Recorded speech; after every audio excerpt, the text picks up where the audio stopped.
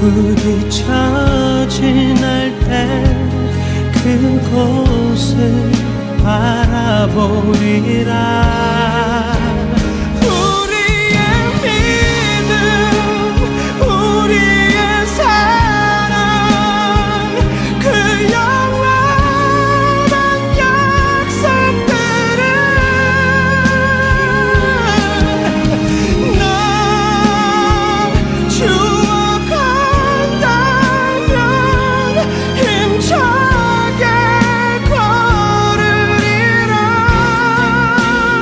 우리의 만남, 우리의 이별, 그 바래진 기억에 나 사랑했다면 미소를 띄우리라.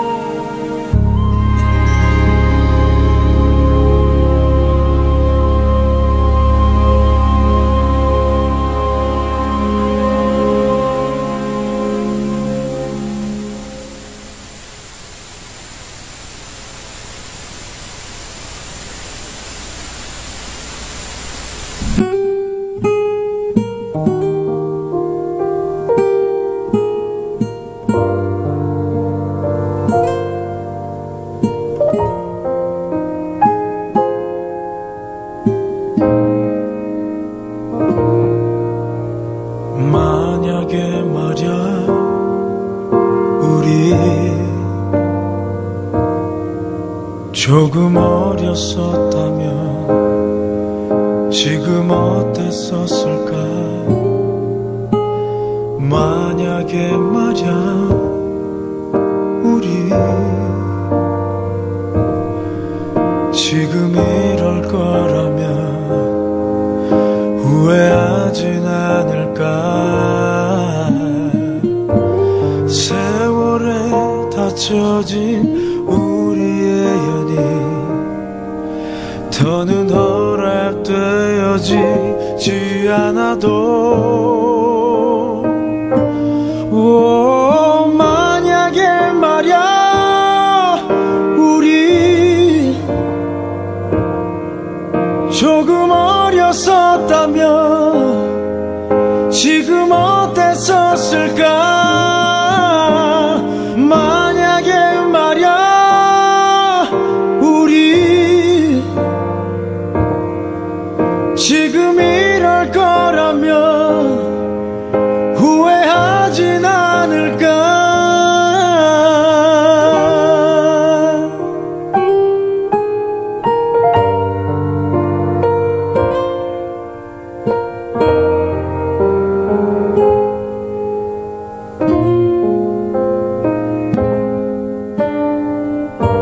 세상에 닫혀진 우리의 날이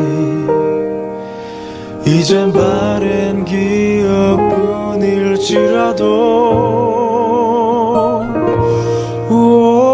만약에 말야 우리 조금 어렸었다면 지금 어땠었을까. 만약에 말야 우리 지금 이럴 거라면 후회하진 않을까.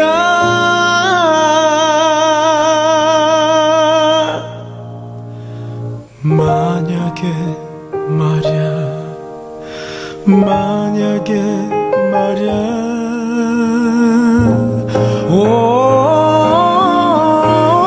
만약에 말야 우리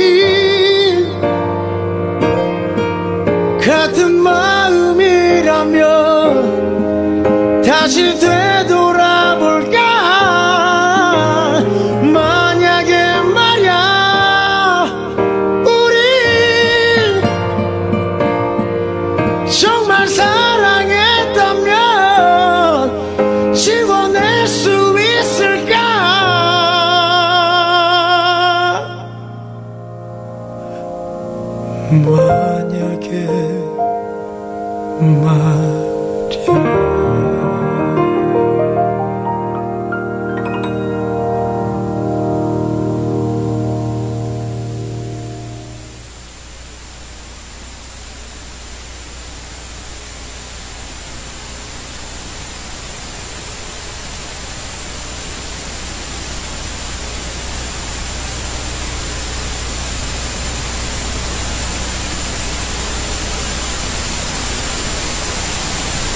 바베큐 너 때문에 나 타요 타요 내 애가 타요 I love you 너 때문에 나 타요 타요 심장이 타버려요.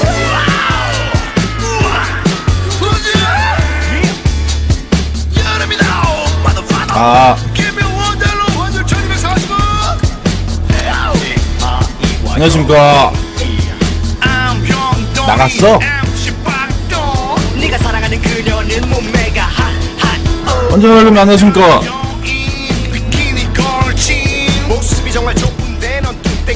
그러네. 너밖에 없네. 오늘은 애들하고 씨름, 오늘도 열심히 씨름 하셨습니까?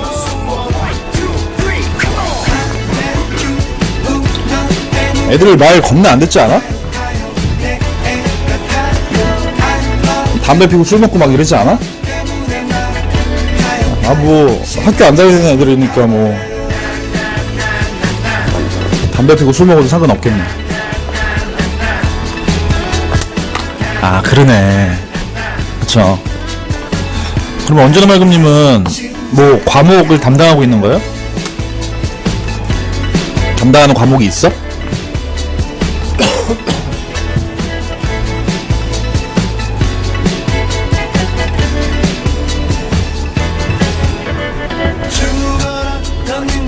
아, 영어야. 아, 그래. 그렇구나. 우리가 영어 하는 애들 데리고 와서 막 방송하면 되게 웃겼겠다. 그치? 어? 어서들 들어오십시오. 네, 들어오셨으면 출석 체크해야지. 빨리 안녕하세요 치고 빨리 누구누구 들어왔는지 알지. 그래야 내가 또 일일이 찾아와야 되잖아. 처음 왔습니다 범행동생님, 어서 오십시오. 잘 오셨습니다. 내일 언제나 말금 내일 여자 프로 한 명 오는데, 영어 하는 여자 프로. 한번 테스트 좀 한번 해줘.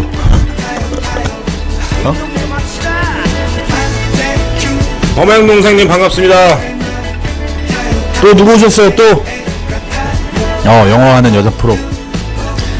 여자라고 하면 다 아유 진짜 조용히 다 여자 얘기하니까 누구요? 푸딩 이럴 거야 진짜? 지금 방 안에 6명밖에 없어서 짠내 죽겠는데? 아버지가 보고 있으면 저희가 오늘 좀 말을 조심해야 되겠네요. 아버지, 나 오늘 기분이 안 좋아갖고 막말할 것 같은데. 푸딩 여자야? 미안. 미안해. 네, 죄송합니다. 이거 퀵비를 선물하고 싶었는데 퀵비가 없어 지금. 충전 좀 해야 되겠네 이거. 죄송합니다. 저희가 이제 9시 땡 하면 들어오신 분들한테 선물 좀 드리려고 퀵비 좀 많이 사놓겠습니다. 네. 푸딩님 죄송합니다. 여자분인지 몰랐어요. 푸딩님은 어디 사세요?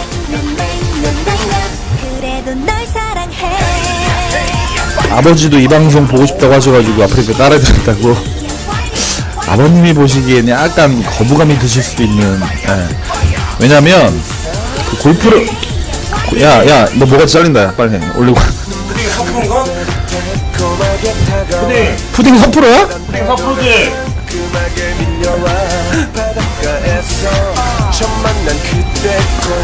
푸딩 서소연이야?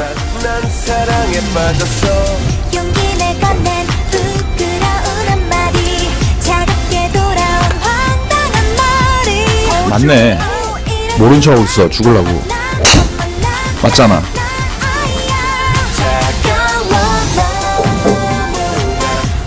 예, 서수한 프로야, 서수한 프로. 네. 지난번에 한번 아니라고? 진짜 아니라고? 그럼 이름이 뭐야? 푸딩님 본명이 뭐예요? 세라핌이야? 본명이? 2월 24일생?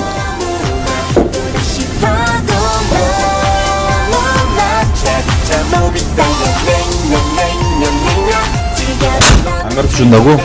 귓속말로 해봐, 귓속말. 아이디 딱 누르면은 귓속말 하기 있거든?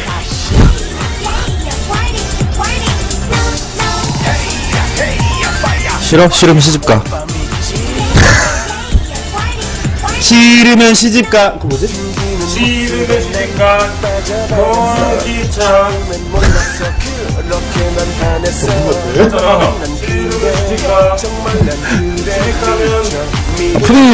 푸딩 결혼하셨어요? 범행동생 나갔어. 말 안 시키니까. 내변 또니까 문제 없으십시오.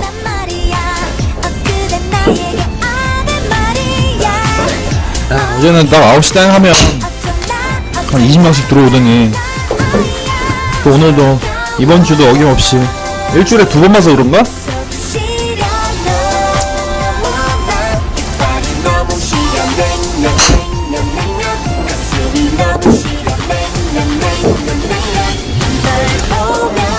강씨의 적중님 어서오십시오.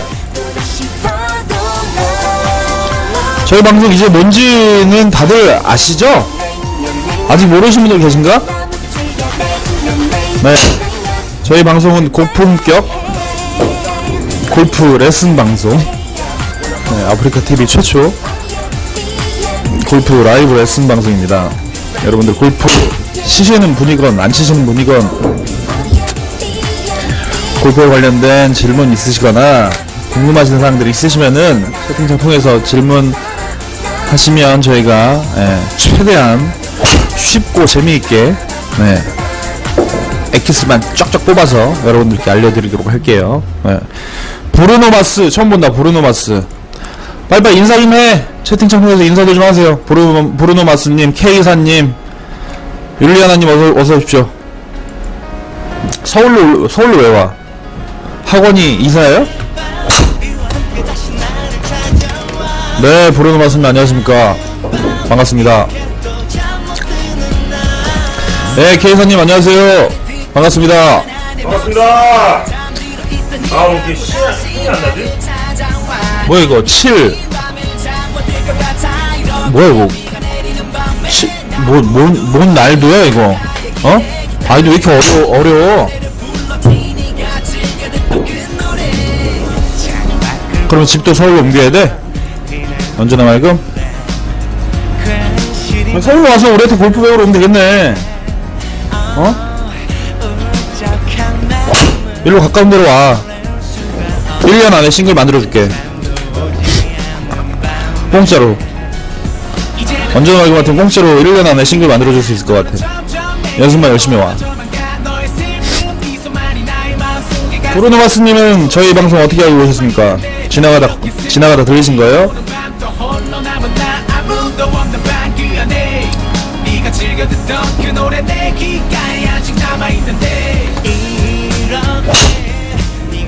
아, 지나가다 들리셨다고? 골프 치세요? 브루노마스님은? 템플로라 너까지 이런다 이거지? 어? 언제나 말고 너까지 이런다 이거지? 그렇게 살아. 알았어. 브로노바스님은 골프 치십니까? K사님은? 강씨의 적중님도 어서오세요. 반갑습니다. 네. 푸딩 대답해봐. 푸딩.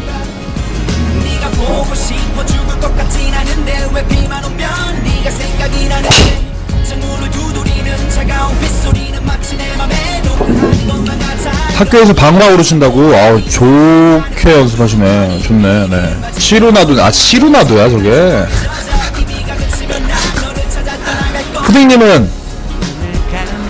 푸딩님 나이가 많으세요? 실례지만 나이가 어떻게 되세요? 선수 아니야? 선수? 프로나? 연습생? 프로 지망생? 정민님 어서오세요. 네. 아 저는 최민서 정미라고. 정미 누나. 정미 누나한테 최민서라고 하지마. 네 푸딩님 뭐 지망생이나 아니면 골프 전공하시는 분이신지 취미 네, 치신지 얼마나 되셨어요?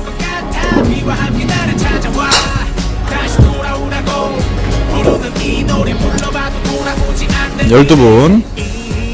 서든님 어서 오십시오. 3년 많이 쳤네. 아 나이 많으신 분이구나. 그죠? 40대? 40대? 50대? 푸딩 소선이지. 시그널 쓰리고님 별풍선 1개. 네, 1개 먹고 떨어지라 이거지. 네 감사합니다. 세금 지원 60원. 잘 쓸게요.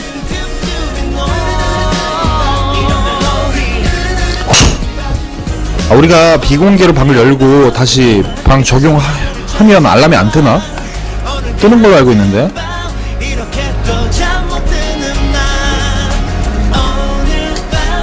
파랑이 켜진 거. 파랑이 켜진 거겠지? 예.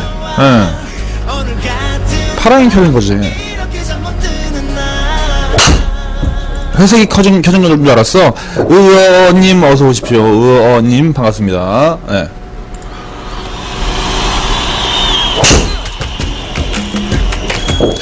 네 안녕하세요 반갑습니다. 뭐라고? 왜 그래? 네가 못 치는 거고 왜 욕을 하냐고. 왜 더 쌍욕하지 왜? 더 크게. 에이 병신 그러고 콩 그때로밖에 못 쳐 막 이러고. 에라이. 박대성프로한테 레슨 좀 해보세요 여러분들. 예, 뭐가 문제인 것 같다. 뭐 인성 외모 이런게 문제긴 한데 그거 말고 다른 거 여러분들 보시면서 레슨 좀 해주세요.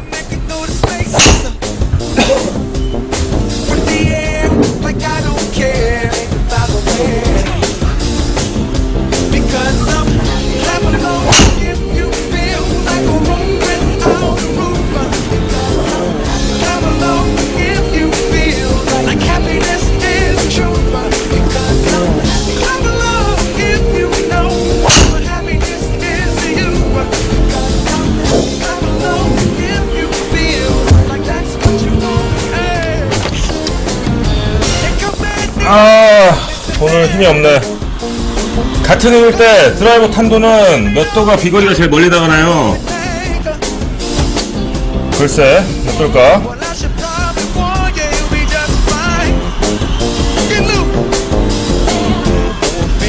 그 다이나믹 로프트가 한 15도 정도 되는 거, 속이 탈출각이 발사각이 한 15도 정도 되면 그래도 비거리가 제일 많이 나갈 것 같은데. 근데 같은 힘일 때 드라이브 탄도가 몇 도가 비거리가 제일 멀리 나간 거에 대해서 딱 그 탄도. 아 율라이 감사합니다.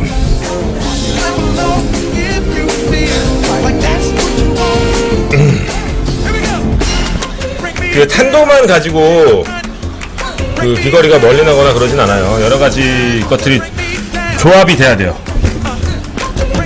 탄도도 있고 그 클럽이 내려오는 어택 앵글도 있고 스핀량도 있고 여러 가지 것들이 있죠.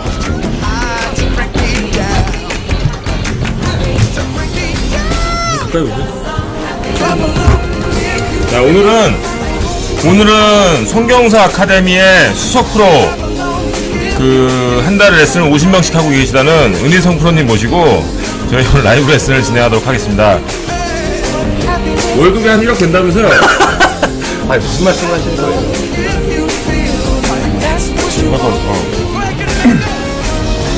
지금 강남에서 제일 잘 나오고 계시다는데? 아니 무슨 말씀이죠? 절대 아니에요.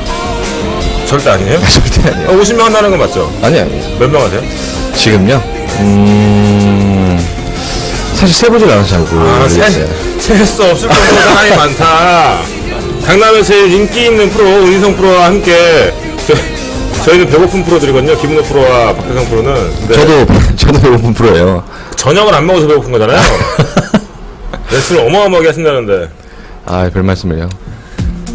자, 은희성프로, 강남에서 제일 인기 많은 은희성프로님께서 여러분께 질문하시면 그 질문에 대한 대답들 아주 강남스럽게 해드릴 겁니다. 골프에 대해서 궁금한 거, 안 되는 거 질문 많이 써주시기 바랍니다. 네, 안녕하십니까. 송경서 골프클럽 은희성프로라고 합니다. 은희성프님. 네, 안녕하세요. 공중파에도 출연하셨잖아요. 케이블이죠. 네. 골프 전문 방송에도 출연하시고. 어떠셨어요? 나갔다 오셔가지고. 첫 방송을 라이브레슨으로 이제 생방송으로 하다 보니까 조금 많이. 아, 라이브였어? 라이브였어요. 여기서 연습을 하고 가야지. 그러니까요. 첫 방송을 라이브로 해가지고 좀 많이 힘들었던 것 같아요. 그게 다예요? 되게 재밌었어요, 좀.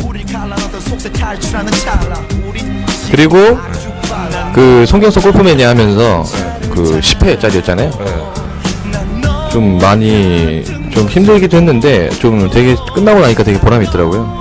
재밌었어요, 진짜. 그거 짜여진 각본 같은 거 없나요? 진짜 좀. 아니요, 진짜 리얼이었어요, 그거는. 아, 진짜로? 네, 저도 좀 이렇게 시나리오도 있고 좀 짜고 할 줄 알았는데, 진짜 리얼이더라고요. 그 이인기 PD님이. 네, 맞아요. 네, 맞아요. 진짜였구나. 진짜였어요. 진짜 그 정도 잘 쳐요? 사람들? 지금은 거의 날라다니시죠. 아, 그래요? 네. 방 안에 사람도 별로 없고, 저희, 솔직히 둘이 별로 안 친해서요. 우리 둘이 할 얘기가 별로 없어요. 여러분들이 질문을 해주셔야 돼. 질문 안 올라오면은 그냥 이러고 있는 건가요, 계속? 재밌는 얘기 있으면 좀 하셔야죠. 재밌는 얘기요? 비하인드스토리. 아까 욕했던 프로 있잖아요. 그런 프로 얘기해주세요. 네? 그건 아닌 것 같고. 이게 방송이 나와도 될는지 모르겠는데. 그런 게 어딨어요. 실제로. 실제 있었던 일입니다, 이거. 어떤 여성분을 레슨을 하는데. 좀 힘이 없고 좀 마르신 분이어서 좀 세게 휘두르게 만들었는데 갑자기 피니시를 하셨는데 뭐가 뚝 떨어지는 거예요.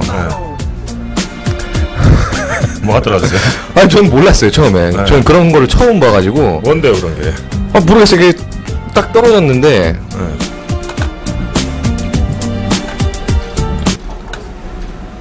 껐어요, 음악. 뭐가 떨어졌어요? 살색이 떨어지더라고요. 살색 뭐예요? 네. 가슴에서 떨어진 거예요? 엉덩이에서 떨어진 거예요? 가슴에서 떨어진 침을 뱉어. 되게 좋았나봐. 너무 당황스러워가지고. 그거 주워 줬어요? 아니요, 저는 어떻게 될지 모르겠더라고요. 고객님, 뽕 떨어졌습니다. 하고 주워 드려야죠. 이게 실제 있었던 일이라서. 진짜로? 진짜로. 이게 지어낸 게 아니라 진짜 리얼이에요. 그래서 좀 굉장히 당황했던. 저도 그런 경험은 한 번도 없거든요. 그러니까 이건 지금 저도 어떻게, 웬만하면은 좀, 네, 실력에 상관없이 등록하실 수 있습니다. 오히려 초보분일수록 더 좋고요. 네. 실력에 상관없이. 근데 가면 뽕 떨어집니다. 가면 가슴에서 뽕 떨어져요. 레슨을 어떻게 했길래 뽕을 떨어뜨리게 일부러 그런 거 아니에요? 아니, 하고 계실지도 몰랐죠. 어떻게 알아요? 그치. 네, 하고 계실지도 몰랐죠. 그거 뽕 있으면 연습하기 힘들 텐데. 완전 초보자였어요? 네, 완전 초보자. 전 좀 놀라가지고. 옆에 여자 프로님도 계셨는데, 그 여자 프로님도 제 옆 타석에서 레슨해서 딱 본 거예요, 직접. 둘이 막 마주쳐가지고 눈 동그래지고. 저는 처음에 한 15초 정도는 몰라서 이렇게 보고 있었던 것 같아요. 이게 뭐지? 막 이러면서. 이거 뽕이네. 고객님 뽕 떨어졌습니다. 이거 했어요. 저는 도망갔어요. 그걸 아는 순간 그 자리에 있을 수가 없어서. 진짜 그런 경우도 있구나. 네, 저 도망갔어요. 이 댓글에 너무 땀이 많으신 분이어갖고 땀 흡수용 뭐 이런 거 아니었을까? 그럴 수도 있는데 보정용이 아니고 어쨌든 살색 그 모양으로 돼 있더라고요. 근데 위에 뭐를 입고 있었는데 그게 떨어지지? 나시도 아니었고 그냥 반팔 티였는데. 저 레슨 한번 해주세요. 어떻게 하면 뽕을 떨어뜨릴 수 있는지. 아니요. 어떻게 그만큼 힘이 실렸다는 거 아니에요? 몸을 격하게 쓴 거 아니에요? 그렇죠. 격하게 썼죠. 힘이 없으신 여자분이어서 스윙 스피드 좀 내려고 제가 가장 강조하는 것 중에 하나가 스윙 스피드를 날려면 이제 빈 스윙을 했을 때 이제 바람 소리를 세게 내야 된다라는 거를 참 중요하게 생각을 하는데 그거를 쉽게 다 그렇게 돼가지고. 아, 그러면은 지금 저희 이제 방송 보시는 분 중에 잘은 모르겠지만 여성 골퍼분이 일단 한 분 계세요. 내가 최민서님. 그 최민서 누님은 힘이 좋으시긴 한데 힘없는 여성분들에게 비거리를 넣을 수 있는 그 레슨을 한번 해주시면 좋을 것 같아요. 네, 알겠습니다. 뽕 레슨. 네. 이걸 차고 하세요. 차고. 어떻게 치죠? 제가 들고 있을까? 네. 차세요. 자, 지금부터는 은희성프로가 가슴에서 뽕을 떨어뜨리게 할 수 있는 격한 스윙 스피드를 늘릴 수 있는 그런 레슨을 지금부터 해드리도록 하겠습니다. 자, 어떤 레슨이길래 뽕을 떨어뜨렸을까? 자, 의원님 질문이요. 제가 조금 있다가 요 은희성프로의 레슨 듣고 나서 의원님의 그 질문에 대해서 레슨해 드리도록 하겠습니다. 네. 지금 보시면은 이 소리가 이제 들리실지 모르겠지만 이 빈스윙 연습스윙을 할 때 들리시나요? 빈스윙 이 바람 소리가. 네. 이 소리를 입에서 나는 거 아니었죠? 입에서 나는 거 아니죠. 네. 놓고서 휘둘렀을 때 입에서 나는 거 같은데? 순간적으로 이 바람 소리를 세게 내려면 못하겠네 여기서. 지금 흐름 좋은데 왜? 아, 그래요? 이 소리를 내려면 반드시 백스윙 탑에서부터 다운스윙을 했을 때 이제 회전하는 손목에 이제 로테이션을 해야지만 이 소리가 나는데 대부분 이 힘없는 여성분들이 이걸 끝까지 들고서 이렇게 가려는 느낌이 너무 많습니다. 그래서 이 클럽 헤드를 이 놔주는 시점도 도움이 되고요. 또 전체적인 클럽 헤드 스피드를 늘리는데 아주 도움이 돼요. 여기서 주의하실 거는 이 소리가 이 뒤쪽에 안 해. 왜 재밌는데? 방해 안 할게. 소리가 여기서 나면 안 되고, 나면 안 되고. 나면 안 되지. 소리가 여기, 이 앞쪽에서 나야지만이, 비거리에 굉장히 도움이 많이 되고, 이거를 많이 시켜드리고 나서 볼을 치게 하니까 정말 힘 없고, 마르신 여성분들도 뽕이 떨어진다. 맞죠? 7번이에요. 야, 낮게 앞에서 하라고 하니까 어떻게 하는지 알아? 이렇게 잡아갖고 이렇게 하면 돼. 안 되지. 왜 안 돼? 이렇게 하면 안 되지. 왜 안 돼? 모양이 폼이 더럽잖아. 그렇게 하시는 분이 계시더라고요. 우드가 낮게 날아가는 건 우리가 잘못. 얘기해주면 그것만 해. 네. 하려고 그러지 마. 일단 처음 와가지고 지금 다 하려고 그래. 뽕 레슨은 제대로 해야죠. 그렇죠. 자, 이렇게 하면 가슴 뽕도 떨어뜨릴 수 있는. 그래서 여기에 이 바람, 뭘 까먹었어, 지금 뭐야지. 그래서 바람 소리가. 이 바람 소리가 요 앞에서 점점 강하게 날 수 있게 또 이 바람 소리가 강해지는 하나의 또 팁이요. 제 왼발을 보시면 물론 제가 지금 이제 티를 좀 많이 나게 하겠지만 왼발의 느낌이 이렇게 들었다가 뒤져주면서 이 소리를 내주면 훨씬 더 체중 이동의 느낌도 잘 느낄 수 있으면서도 또 잘 피니시가 나오는 걸 느낄 수 있습니다. 그리고 이걸 하고 나서 이 피니시를 하고 나서 3초간 머물러 주는 건요. 이렇게 3초간 머물러 주는 게 내 밸런스, 내 스윙 밸런스에도 굉장히 좋은 팁이 될 수 있기 때문에 이 휘두르고 나서 피니시하고 3초간 머물러 있다는 것. 그래서 이 빈 스윙 연습만 하루에 50개, 100개씩만 한 달간만 해도 분명히 비거리 늘 수 있을 거라고 생각합니다. 네. 다른 근력 운동 없이 이렇게 스윙만 해도. 물론이죠. 대신에 항상 할 때마다 하나 할 때마다 항상 맥시멈의 스윙으로 해주셔야 돼요. 내가 낼 수 있는 최대한. 그래야지 스윙 스피드가 분명히 늘 수 있기 때문에 비거리에서 분명히 도움이 될 겁니다. 여러분 잘 들으셨죠? 가슴에 뽕도 떨어뜨리게 할 수 있는 스윙 스피드 늘리는 법. 빈 스윙을 맥시멈 파워로 하루에 50번 이상 하고 나서 공을 치면 스윙 스피드가 굉장히 는다. 네, 우리 그 선수들이 전교령 가서 오전에 이제 오후에 라운드 하고서 이제 들어와서 밤에는 빈 스윙 연습 한 500개씩 하고 자고 그러잖아요. 네. 밤에는 맥주 마시는 거 아닌가? 이거는 그건 아니고. 최민서님 진짜 할 거야? 아 대답만 하지 말고 진짜 하시는 거 동영상으로 찍어 저한테 좀 보내주세요. 검사 좀 하게. 맨날 대답만 해. 대답만 하고 그냥 그러고 마니까 안 늘지. 다른 분들 또 주무시고 계시네. 다른 분들은 네벤또니 까무님 해? 율리아나님 해? 그냥 그렇구나 그렇게 하면 좋대. 그러고 마니까 안 느는 거야 골프가. 연습, 최민서님은 연습 열심히 하지. 최민서님이 우드 제발 맞추고 싶다고. 우드야? 우드가 낮게 날아간다고. 어떻게 하면 잘 칠 수 있을까, 우드? 우드가 낮게 날아간다는 건 결국에는 뭐 탑핑성 볼로 맞을 수 있는 확률이 많다고 볼 수밖에 없는데, 물론 스윙을 봐야 좀 더 정확히 말씀드릴 수 있겠지만, 우선은 탑핑을 알 수 있는 가장 큰 원인은 다들 헤드업이라고 생각하는데, 저는 헤드업으로 실제로 탑핑이 나는 퍼센트는 1%라고 생각해요. 아, 진짜로요? 네. 대부분은 사실 나가서 이 탑핑이 나는 경우는 내가 헤드업을 하는 느낌보다는 오히려 앞으로 나가서 문제가 되는 게 더 많기 때문에 머리만 조금 뒤에 두고 이 연습하시면 우드는 반드시 뜰 수 있어요. 대부분 탑핑 나는 거는 내가 머리를 들어서가 아니라 오히려 저는 머리를 너무 시선을 처음부터 끝까지 여기를 두고 있을 때 오히려 더 문제가 된다고 생각해요. 네, 그래서 오히려 그냥 백스윙 탑, 그 다음에 뒤에서 헤드가 먼저 지나간다. 네, 손이 먼저 지나가는 게 아니라 클럽 헤드가 먼저 지나간다라는 느낌을 갖고서 피니쉬로 들어가면 반드시 우드는 뜰 수 있을 거라고 생각합니다. 만약에 갖고 계신 우드가 본인한테 맞는 우드면요. 진짜 우드로 된 우드 말고. 이거 아닌가요? 이건 뭐야? 요즘 강남에서 먹히나 봐요. 진짜.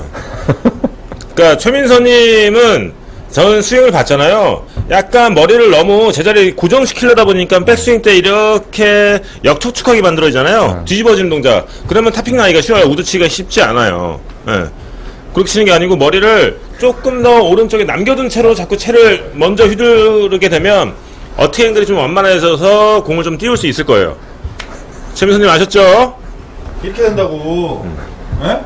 이렇게 된다고. 네, 저는 머리를 너무 고정하는 거는 정말로 잘못된 방법이라고 생각하기 때문에. 네. 자, 아까 질문해줬던 우어님 백스윙 출발할 때 채랑 왼쪽 무릎이 동시에 움직이면 안 좋은 점이 있나요? 하체 리드하기가 편해서 저렇게 하고 있는데. 백스윙 출발할 때 클럽 채랑 왼쪽 무릎이 같이 이렇게 된다는 말씀이신 것 같은데 맞나요? 왼쪽 무릎이 동시에 움직이면 이렇게? 그렇죠. 왼쪽 무릎이 동시에 이렇게? 움직이면 네. 왼쪽 무릎이에요? 오른쪽 무릎이에요? 지금 은희성프로가 보여주는 동작이 맞아요? 이렇게 되신다는 건지 이렇게 되신다는 건지. 의원님 왼쪽. 왼발. 우선은 순차적인 움직임이라고 해서 백스윙 때 이 테이크백 출발은요, 클럽 헤드가 먼저 출발하고 나서 몸이 나중에 따라가는 게 올바른 방법인데, 지금 말씀하시는 거는 하체가 이동하기 편하다고 해서 이렇게 된다면 오히려 리버스 피봇이 될 수 있는 가능성도 열어둬야 되는데, 혹시 이렇게 해서 슬라이스가 나진 않으세요? 저렇게까지는 아니고. 구질이 슬라이스 쪽으로 나오진 않으세요? 의원님 슬라이스는 안 나고. 슬라이스는 안 나고. 의원님 계속 써주세요.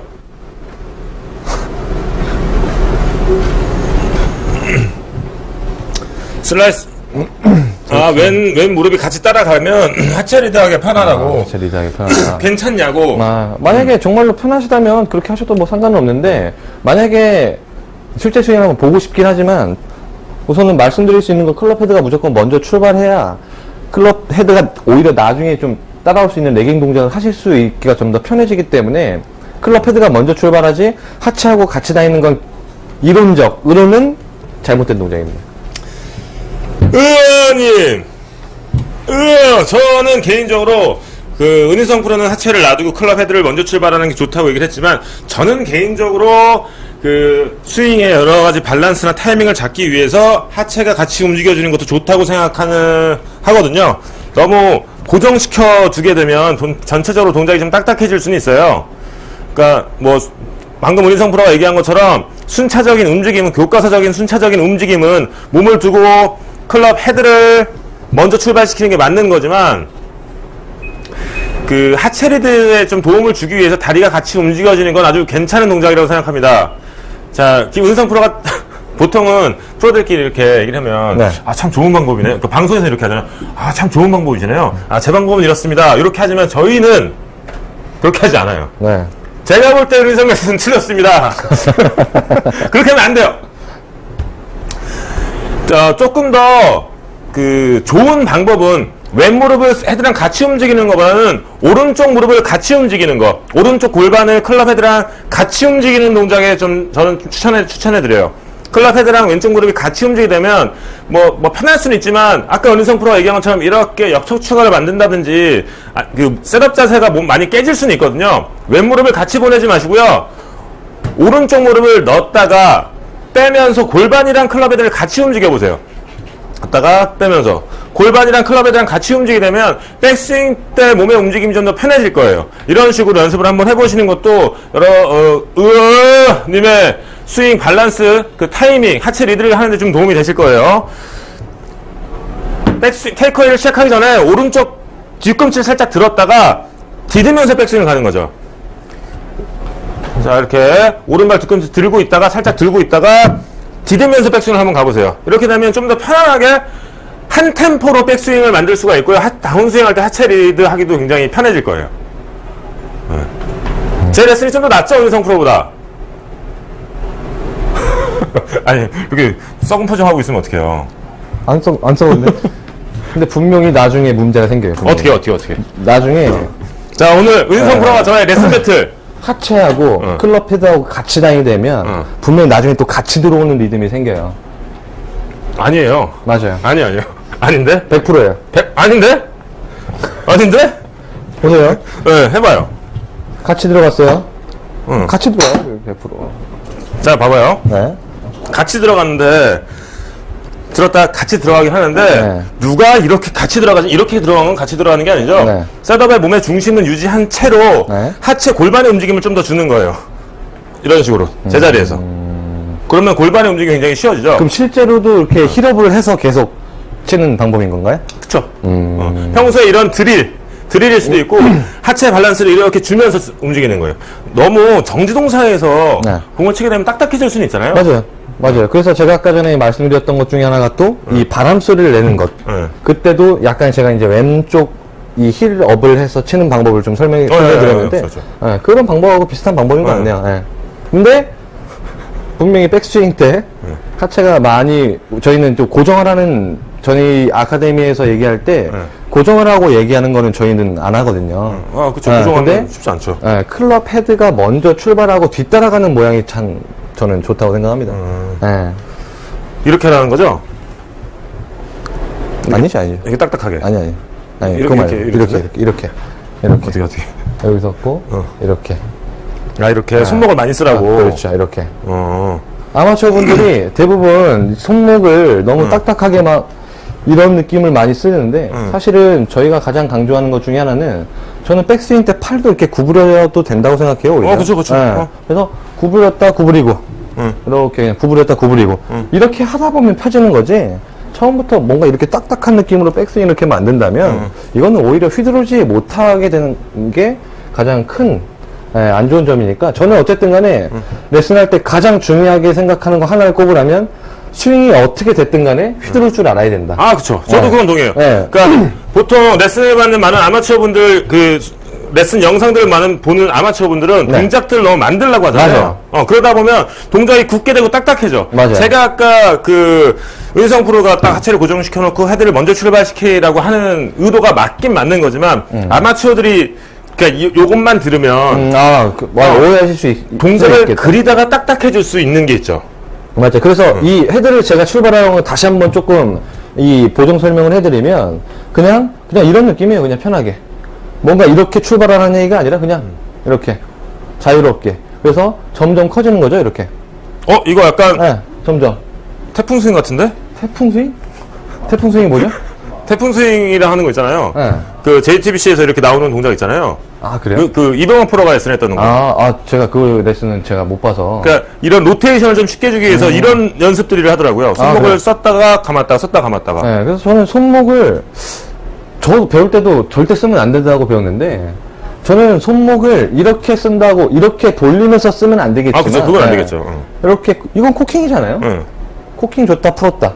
요 손목이 자유롭게 돼야지만이 오히려 볼 치는 아마추어 분들한테 훨씬 더 도움이 많이 되기 때문에. 그러니까 딱 정지되어 있는 동작보다는 계속 흐름 속에서 그 스윙을 만들어내야지 본인의 운동 능력을 굉장히 끌어낼 수 있는 거거든요. 그럼요. 또 공이 정지돼 있잖아요. 맞아요. 여기다 숨을 불어넣으려면 내가 너무 정지돼 있으면 안 돼. 내가 좀 움직이는 상태에서 있어야지 내 운동 능력도 끌어내고 저 공에도 힘을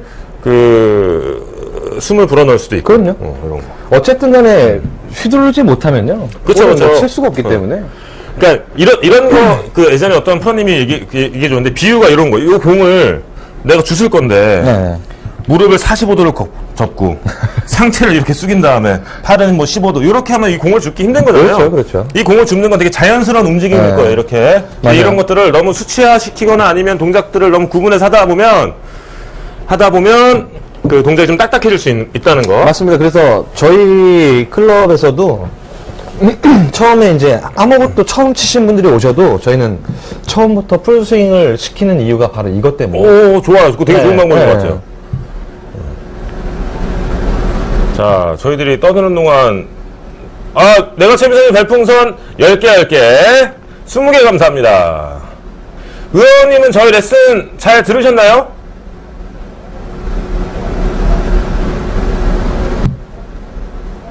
의원님 레슨을 엄청 해주려는데 주무시나? 에?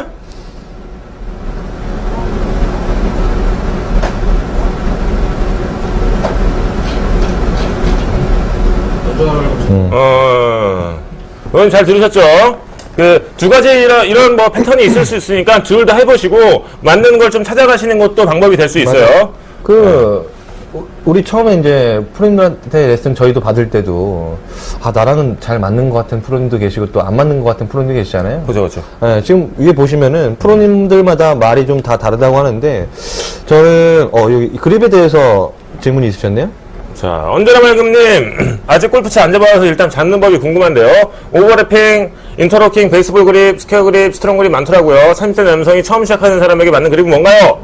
질문하셨어요. 애매하네요. 네. 저는 언제나 지금 그 책으로 골프 배우고 계시는 분이라서 그러세요? 아직 안 쳐보셨어요? 아직 안 쳐봤는데 먼저 공부를 하신다는 거죠? 대단하시다. 우선은 30대 남성 연령대에 따라서 그립이 다르진 않을 것 같고요. 우선은 오버래핑 그립 같은 경우에는 이제 오른손 이 새끼손가락을 위에 얹는 그립일 거고, 오버래핑은 이제 끼는 그립일 텐데, 오히려 초보분들한테는 이 손가락의 길이에 따라서 좀 저는 오히려 많이 다르다고 생각해요.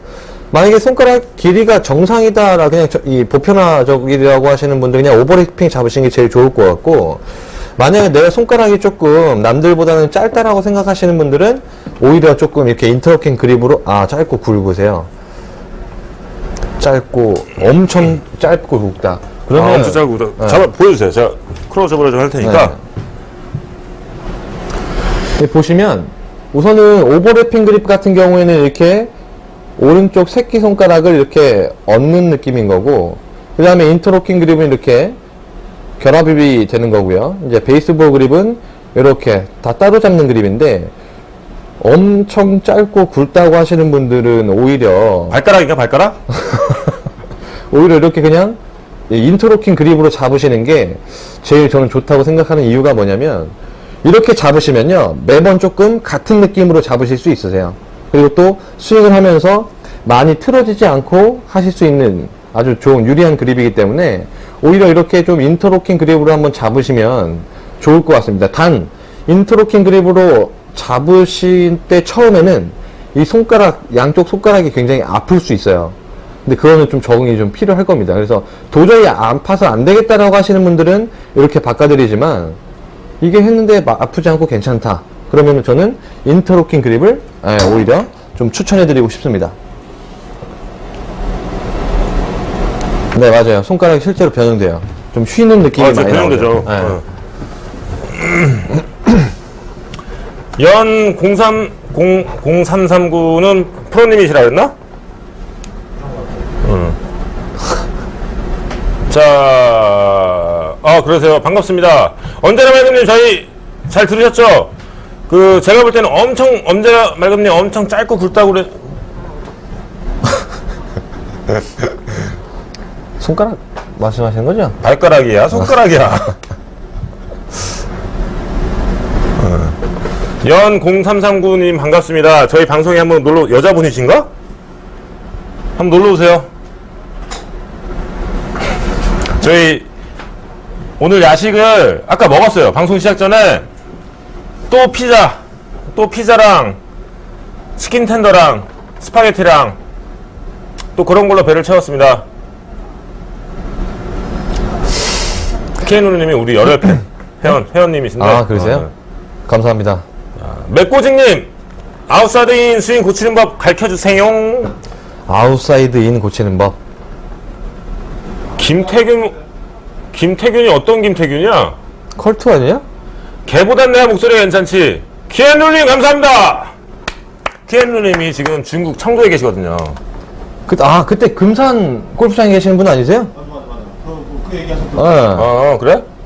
근데 이분이 지금 KTV를 엄청 다니다가 우리 방송에 안 나가고 KTV를 전전긍긍 하시다가 네. 갑자기 방송이 나오고 시작하는 대로 KTV를 끊고 이제 건전하게 저희 방송을 보고 계시거든요.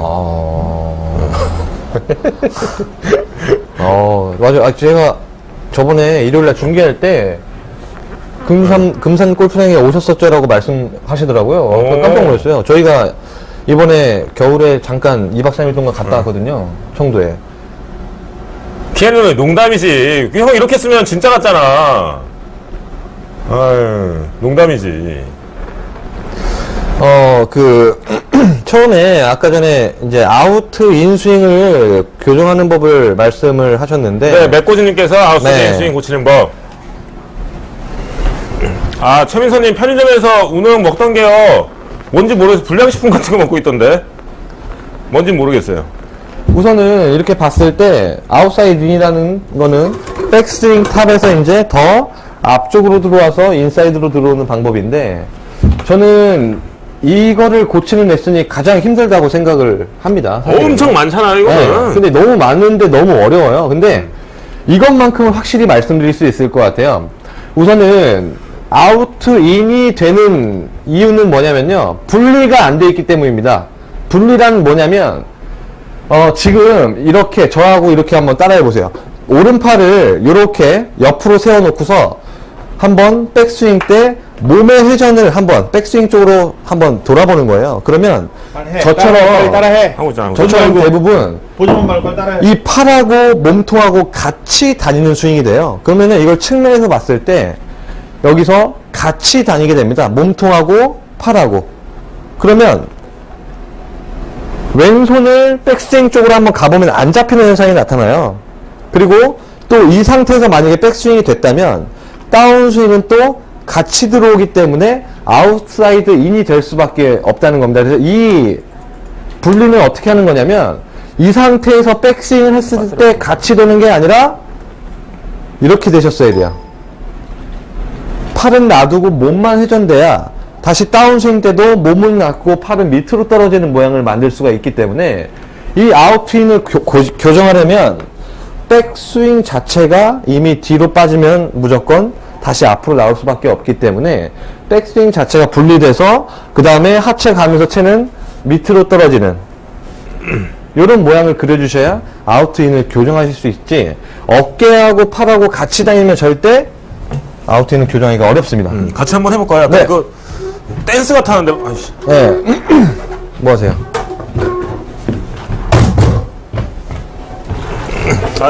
나 은프로님 네. 1분 레슨에서 아웃인 교정하는 거 요거 네. 보고 약간 댄스 같아서 좋더라고. 예, 이거 굉장히, 예. 백스윙을 이렇게 해갖고. 그렇죠. 예. 이렇게. 예. 댄스. 예. 이런 느낌으로. 그래서 요거를 제가 실제로 이제 일본에서 소개해드리기도 했는데, 계속 그냥 이런 느낌을 그려주는 거예요. 천천히. 근데 이거 하실 때 주의하실 점이 뭐냐면요, 이 샤프트가 이렇게 처지면 안 돼요. 처지지 않고 똑바로 서 있는 느낌으로 들어오게. 우리 이런 드릴 모아갖고 춤 하나 만들래요? 아, 그럴까요? 골프춤? 골프춤 같은 거? 네. 이거 일단 네. 춤 하나 만들었네? 오늘 끝날 때까지 한 춤 한 3개 만들어갖고, 아, 예. 나중에 끝날 때 춤을 한번 칠까요? 아, 저는 많이 있어요. 많이 있어요? 실제로 제가 그 강의를 할 때 이런 식으로 많이 표현해드려요. 다 같이 일어나서. 몇 개 알려줘요. 네, 골프춤. 다 같이 일어나서. 일단, 아웃인 네. 교정입니다. 아웃인 교정. 아웃인 교정은 이런 느낌. 네, 그렇죠. 이렇게. 아웃인 교정. 실제로. 이렇게 되고. 그 다음. 반대로, 이제는 하체하는 방법. 아까 전에 이제 살짝 소개하기도 했는데, 힐업. 놓고서, 오른쪽, 왼쪽. 그냥 이런 느낌. 촤. 하체. 로테이션. 이런 느낌이야? 아, 이런 느낌. 그래서 이게 지금 좀 재미있고 웃기고 좀 이래 보여도 정말 도움이 많이 돼요. 왜냐면 사실 우리 프로님도 레슨 하시다 보면 가장 레슨할 때 힘든 사람들이 이런 사람들이잖아요. 그래서 이런 사람들이 좀 이렇게 해놓으면, 이렇게 해놓으면 진짜 좀 지금 저희가 할 때는 좀 오버해 보이고 좀 우스꽝스럽게 보이지만 실제로는 정말 도움이 정말 많이 이런 됩니다. 것도 있어요, 이런 것도. 골반의 움직임을 좀 좋게 하는 거죠. 상체 회전을 좀 좋게 하기 위해서 이렇게 움직이는 것도 있어요. 이것도 괜찮죠. 이렇게. 이것도 괜찮죠. 이런 식으로 움직여. 이게 지금 되게 웃겨 보이지만 골반의 움직임을 굉장히 편하게 만들고 이렇게 하다 보면 맞아요. 회전, 몸의 움직임을 만들기 굉장히 편해져. 물론이죠. 그래서 결국에는 골프가 결국에는 똑같은 스윙을 하는 선수가 몇이나 됩니까? 그럼요. 거의 없잖아요. 정말 거의 없는 게 아니고 없죠. 없잖아요. 아예. 근데 아무리 스윙은 자기의 지문 같은 거. 그렇죠. 사람마다 다르죠. 맞아요. 뭐 사는 습관도 다르고 한데 결국에는 본인만의 저는 꼭 말씀드리고 싶은 게 나만의 스윙을 찾으려고 해야지 누구 거를 따라하려고 안 했으면 좋겠어요. 그럼요. 자기 운동 능력이나 자기 관절의 가동 범위 이런 건 다 달라요, 사람마다. 네. 정말 다른데 스윙체를 어떻게 따라하다 보면 꼭 망가지는 분들이 있어요. 맞아요. 편안하게. 네. 그거 하고 저는 이거 하고 있을게요. 네.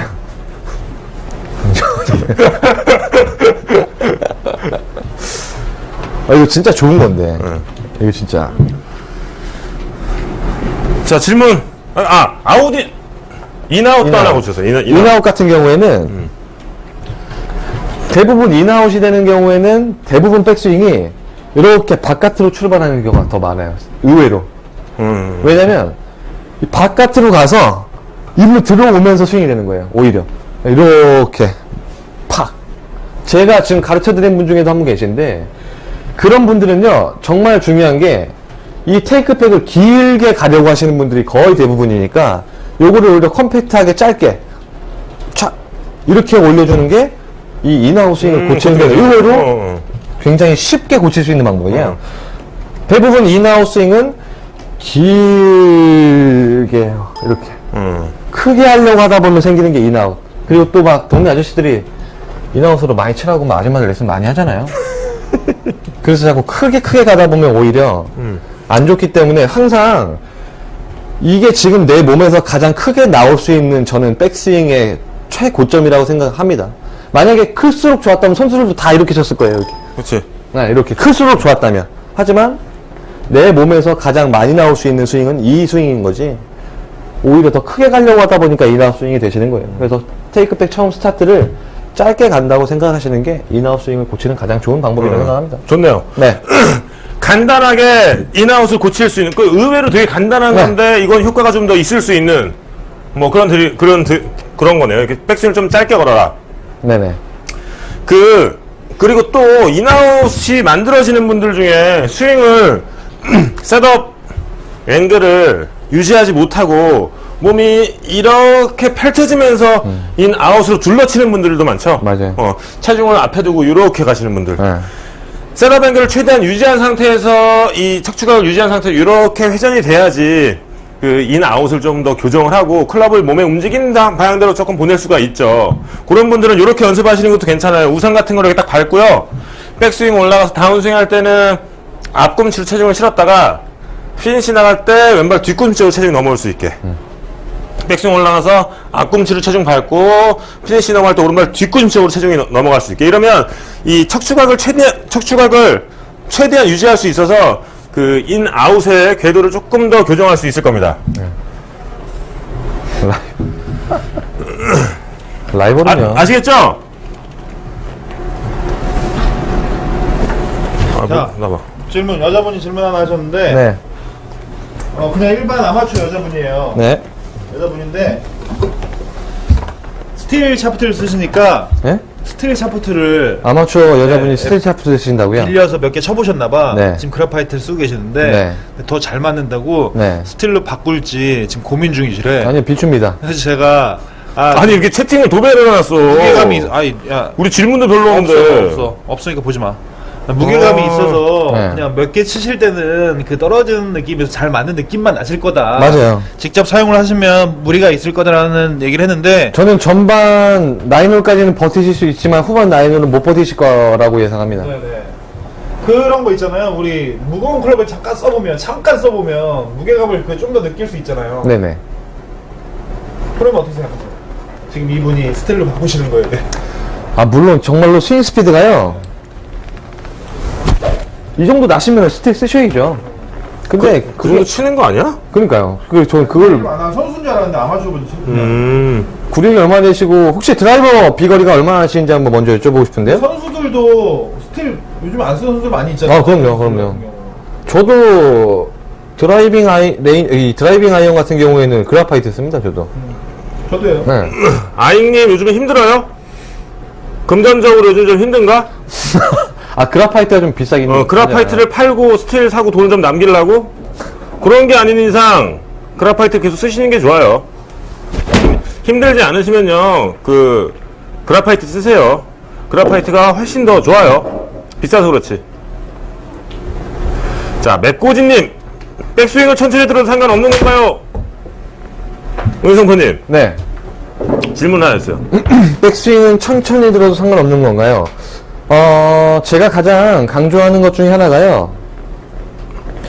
거리를 많이 내고 정확한 임팩트를 하기 위해서는 힘을 빼는 구간과 힘을 주는 구간이 있다고 얘기를 많이 하는데, 힘을 빼는 구간 같은 경우에는 백스윙은 힘을 모으는 구간이고, 다운스윙은 말 그대로 힘을 확 쓰는 구간이라고 생각을 하는데, 백스윙을 천천히 들어도 상관없나요? 예를 들어서 천천히가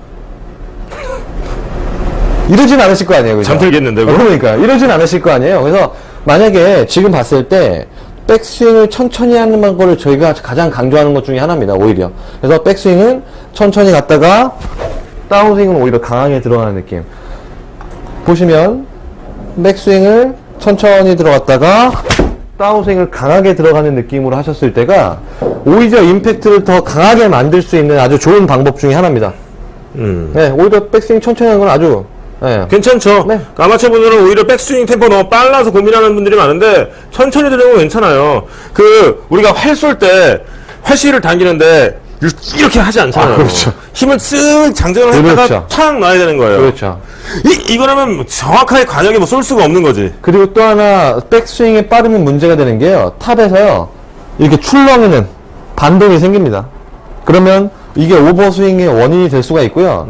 오버스윙 때문에 고민하신 분들은 대부분 백스윙이 빠른 경우가 거의 90%예요. 그래서 이 오버스윙을 방지하는 방법 중에 하나도 바로 백스윙을 천천히 하시는 방법입니다. 네. 아니, 키에누 형, 저희가 내가 비음이 있진 않은데? 간혹 목에 가래가 껴서 그렇지, 제가 비음이 있진 않아요. 맥고진님, 제가 백스윙을 굉장히 빨리 해서 하나 칠 거고요. 적당한 타이밍으로 백스윙을 만들어 공을 칠 거예요. 어떤 게 더 보기 좋은지 한번 보세요. 원래대로, 천천히. 힘을 쓱 모았다가, 빵! 백스윙을 빨리 하면, 보기 흉하잖아요, 이러면. 공도 정확하게 맞추기 힘들고. 일단은 백스윙은 은희성프로가 얘기한 것처럼 힘을 쭉 장전하는 그런 구간, 그 다음에 다운스윙 때 좀 더 강력하게 나올 수 있게. 우리 민선우님, 왼쪽으로 내리막 라인 공 타핑 안 나게 하는 법 가르쳐 주세요. 왼쪽으로 내리막. 오르막 라인은 잘 맞는데 내리막 라인은 꼭 타핑이 나요.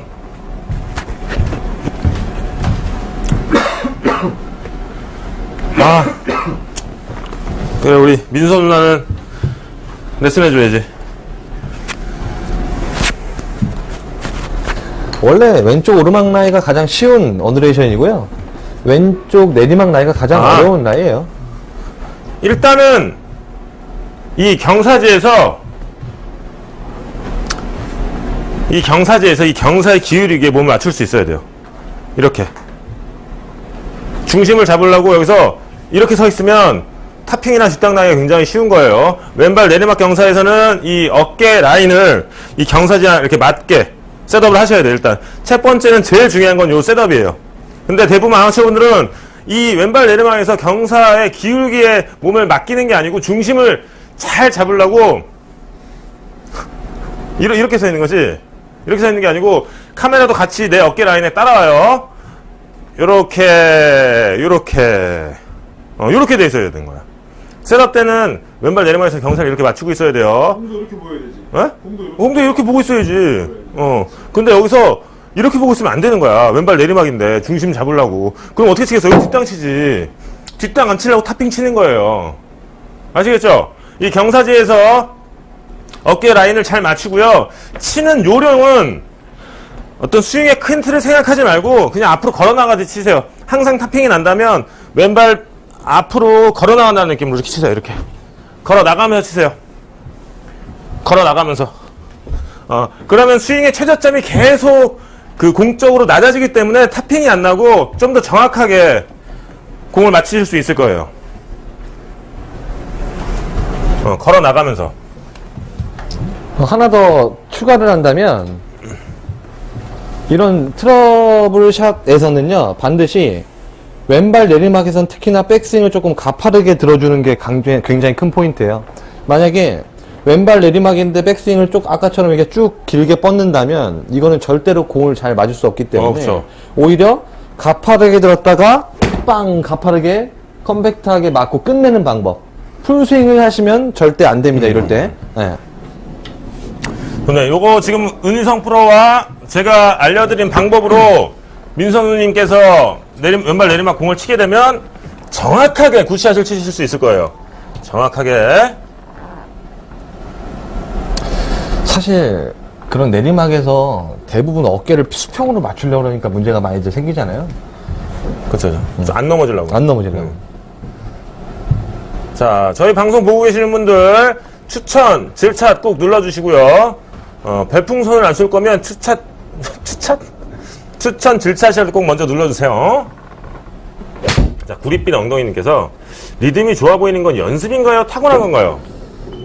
구릿빛 엉덩이. 당황했어요. 구릿빛 엉덩이. 리듬이 좋아 보이는 건 연습인가요? 타고난 건가요? 아, 예. 왜? 웃겨 우리가? 야 우리 싸보이냐? 강남에서 이래서?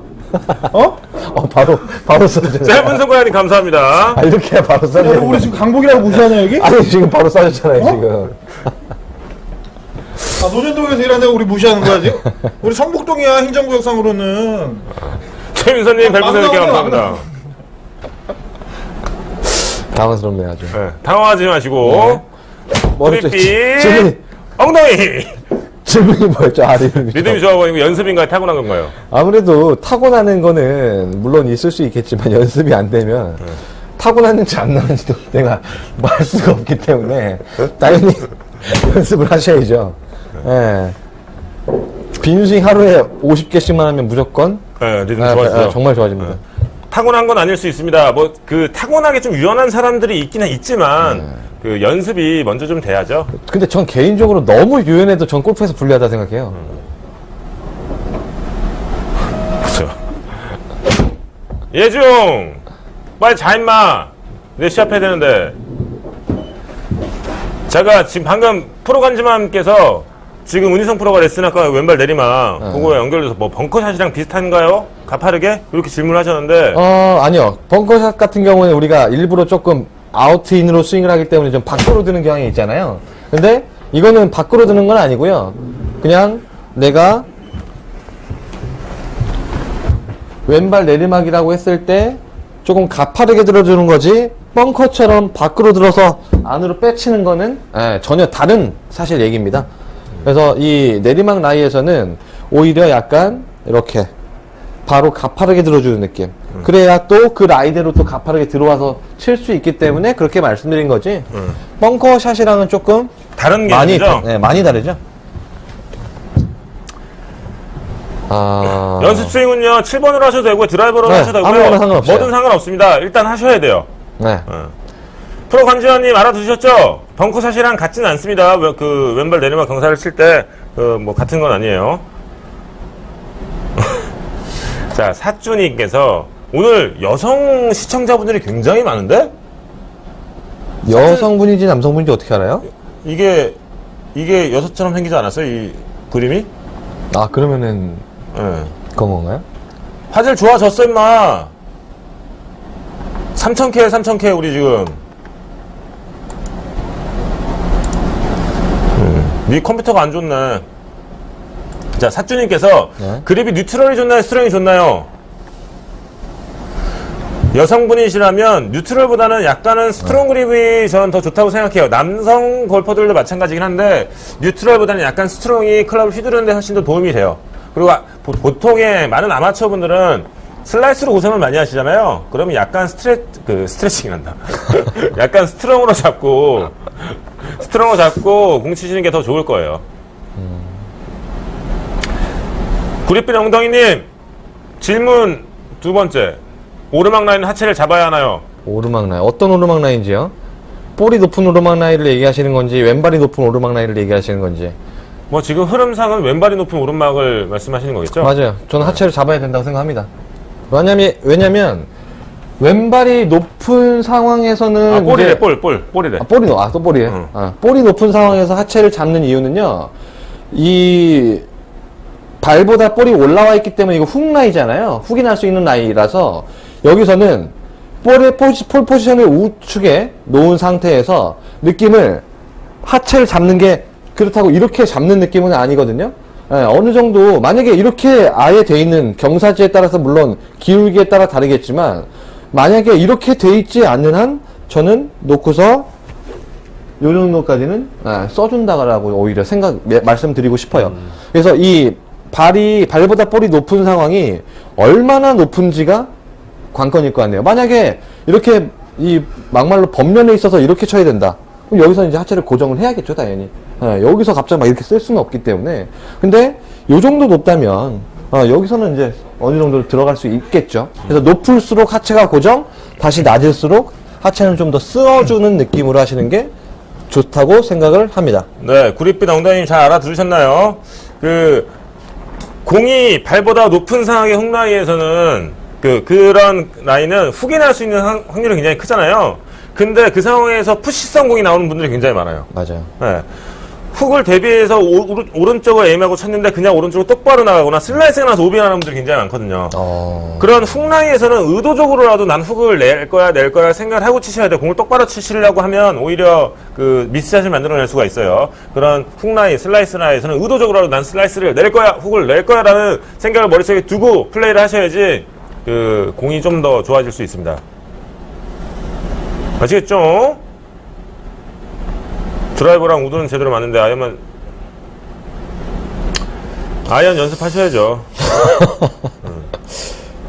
저는 이런 질문이 참 어려운 것 같아요. 저희도 어려워요. 아이언이랑 우드랑 드라이버가 제대로 맞는데 아이언만 치면 자꾸 열린다. 와, 이거는 스윙을 정말 한번 보고 싶다, 이거는.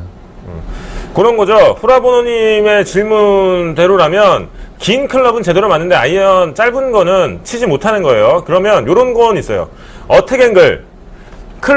클럽이 공에 이제 접근하는 그 각이 되게 완만하게 되면 긴 클럽은 잘 맞게 되는 거고요. 맞아요. 제가 진짜 이 말씀 꼭 드리고 싶었는데 제가 봤을 때 스윙 스타일이 분명히 약간 이런 스타일, 그죠? 이런 거죠. 이런 스타일일 거예요. 굉장히 스윙 스타일 완만한 걸 거예요. 맞아요. 그러니까 조금 더, 지나치게 완만하게 되면 드라이버랑 우드도 제대로 이제 안 맞고 탑핑이 나기 시작할 수 있어요. 조금 더 클럽 헤드가 떨어진 최저점에 채를 내려놓을 수 있는 연습을 좀 하셔야 돼요. 그리고 아이언을 치실 때 약간 느낌을 약간 업라이트하고 다시 좀 약간 업라이트한 약간 가파른 스윙을 한번 해보세요. 아, 플랫 돼서도 그럴 수 있고. 자, 뭐 GUSTN 1652 후배 제주도 대표 골프 선수 축하드립니다. GUSTN 1652님 몇 타칠까요? 저희가 야, 이런 지금 몇 타치 프로들이 이 골프 방송하고 있는데 몇 타친다고 질문하는 건 아유 말같 아유 패스. 요런 거는 자 조용히 해. 키아누 형 얘기하고 싶으면 취미삼아 공 치게 하세요. 요즘 주니어 골프 한국 되게 많이 치거든요. 아들이세요? 딸이세요? 따님이라고 했던 것 같은데. 딸은 시켜도 돼요. 네, 요즘 그 뭐야 스네어 골프도 있고 US 퀴즈도 있고 재미있게 애들이 골프에 접근할 수 있는 그런 그 프로그램들이 굉장히 많으니까 제가 원한다면 아는 곳에 싸게 소개시켜 드릴게요. 네, 딸은 시켜도 되고요. 네. 아들은 비춥니다. 왜요? 너무 딸은 되고 아들은 안 되고 아직 한국 지금 골프 시장이 이래요. 네, 실제로 아들은 남자는 골프 치면 안 돼. 그리고 케르누 형 한번 얘기하세요. 진짜 골프 그 취미라도 할 생각 있으면 김수현 프로 우리 일본에서 찍은 김수현 프로가 그 키즈 골프 지금 하고 있거든요. 형 1년에 1억 쏠 거 아니면 시키지도 마세요. 취미를 하겠지. 1억. 샤넬 차이나 이건 스크린 플레이 위주 방송입니까? 필드 플레이 저희가 방송이 좀 항상 좀 다른데 보통은 필드 플레이 위주예요. 여행장에서 연습하거나 그런 거에 대한 저희가 스크린을 잘 못 치고 스크린 잘 치세요? 저는 골프 존은 한 번도 못 쳐봤고. 진짜로? 네, 거의 안 쳐봤어요. 오히려 저는 캘러웨이 스크린 골프를 많이 쳤는데 거기서 잘 나오더라고요.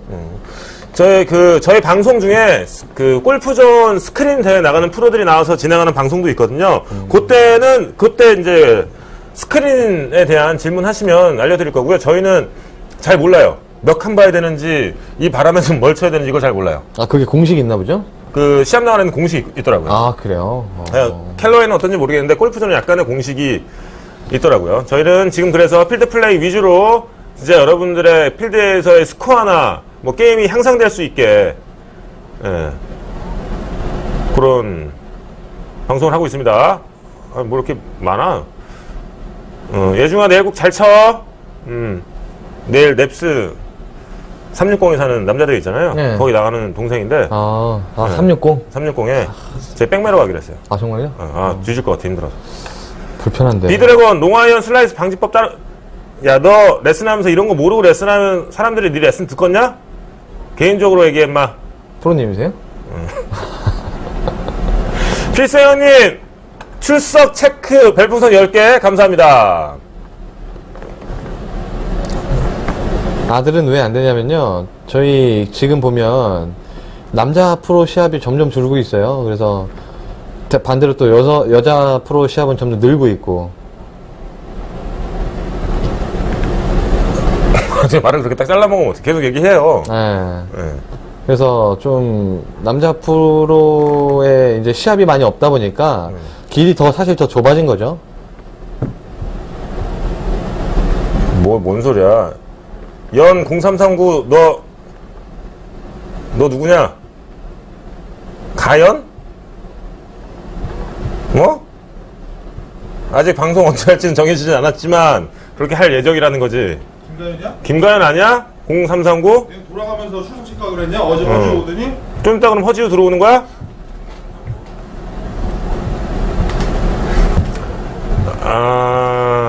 필생님 안녕하세요.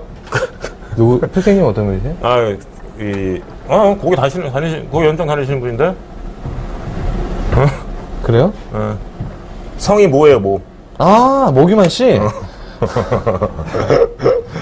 저한테 배우셨었는데. 독사님 뭐야? 병령이야. 가연이 아니야? 그럼 누구지? 샤넬 차이님 아들은 오장 치면서 내기 겁나. 저 슬픈 현실이다. 네. 남자 대회가 많이 죽어서. 키에누 형 그 애기에 대한 상담은요 우리 만나서 한번 얘기를 해요. 골프 부인 학교 보내는 거 뭐 일단 취미로 해보고. 그렇죠. 개인적으로 해보고 그 다음에 결정하는 게 좋을 것 같은데.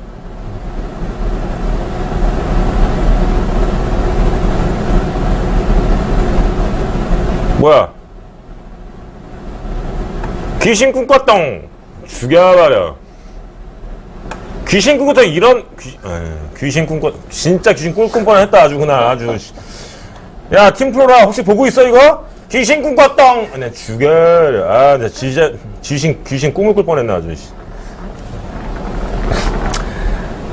기뚜원구 여자 겁나 밝힌다. 어? 기뚱군이 도대체 누구예요? 아 모르겠어요.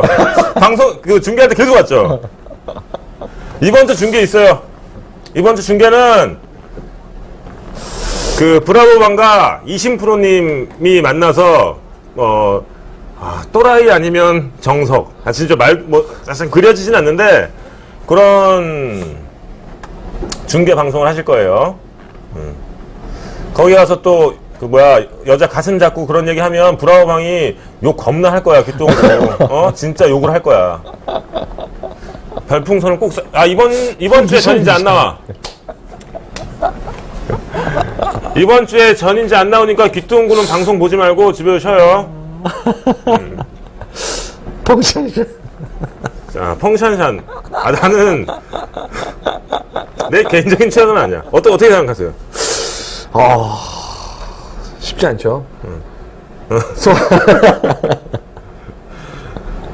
자, 전인지가 아프진 않은데 앞에 시합을 너무 오래 뛰어갖고 이번 주는 쉰다 그러더라고. 박인비 100배 낫죠. 박인비프로가. 박인비 만약에 지금 결혼했잖아요. 네네. 박인비랑 결혼 안 했어. 지금 총각이야. 제가요? 네. 펑샹샨이랑 박인비가 네. 결혼하자 그래. 100% 박인비죠. 근데 박인비가 네. 가난해. 펑샹샨은 1000억대 부자고. 이럴 때 어떻게 할래요? 박인비가 골프는 잘 치는데 아직 뭐 장래성이 보이거나 그러지 않아. 아직이요? 근데 외모는 박인비야.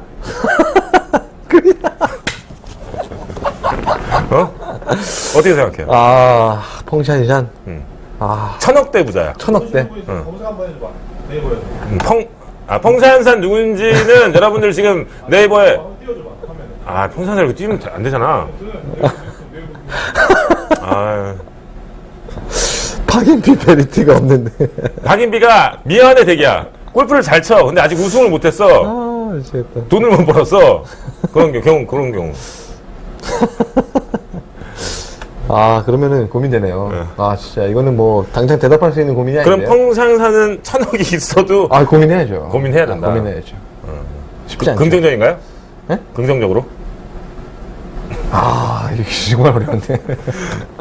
야, 병영아, 너 그 강원도 사투리로 아프리카 방송 한번 하면 재밌겠다 해서 그냥 태그 한번 해봤어. 그리고 홍보하라고. 너 주변에 프로 애들이 있으면.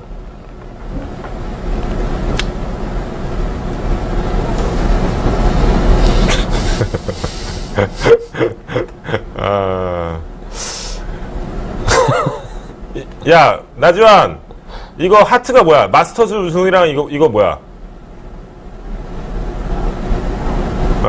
우리 좀 산으로 가고 있죠? 여러분들, 저희가 산으로 갈 때는 나지완이 지금 질문했어. 나지완이. 뭐예요?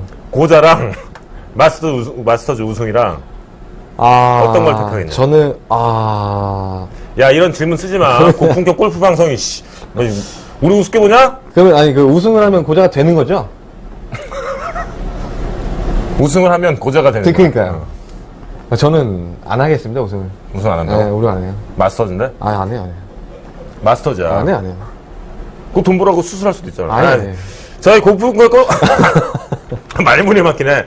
고품격 골프 방송입니다. 여러분들 저희가 이렇게 산으로 갈 때는 골프에 관한 질문들을 해주세요. 예?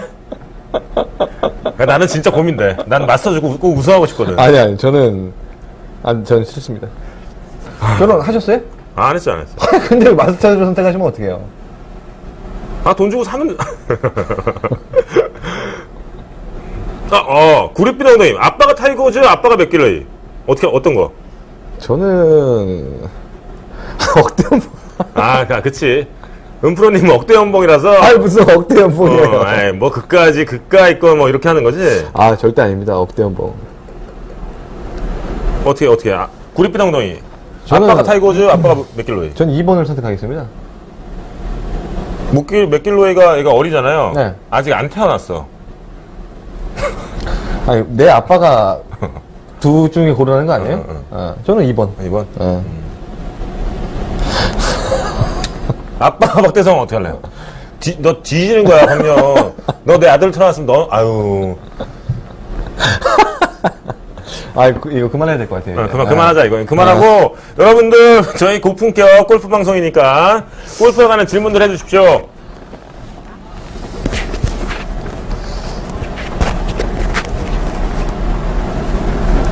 다 나갔어. 개소리 하니까 다 나가지. 자, 레슨 하겠습니다. 지금 방송하는 자리는요, 어디야, 성북동, 한성대 있고 5번 출구 쪽에 골프클럽H 저희 스튜디오가 있습니다.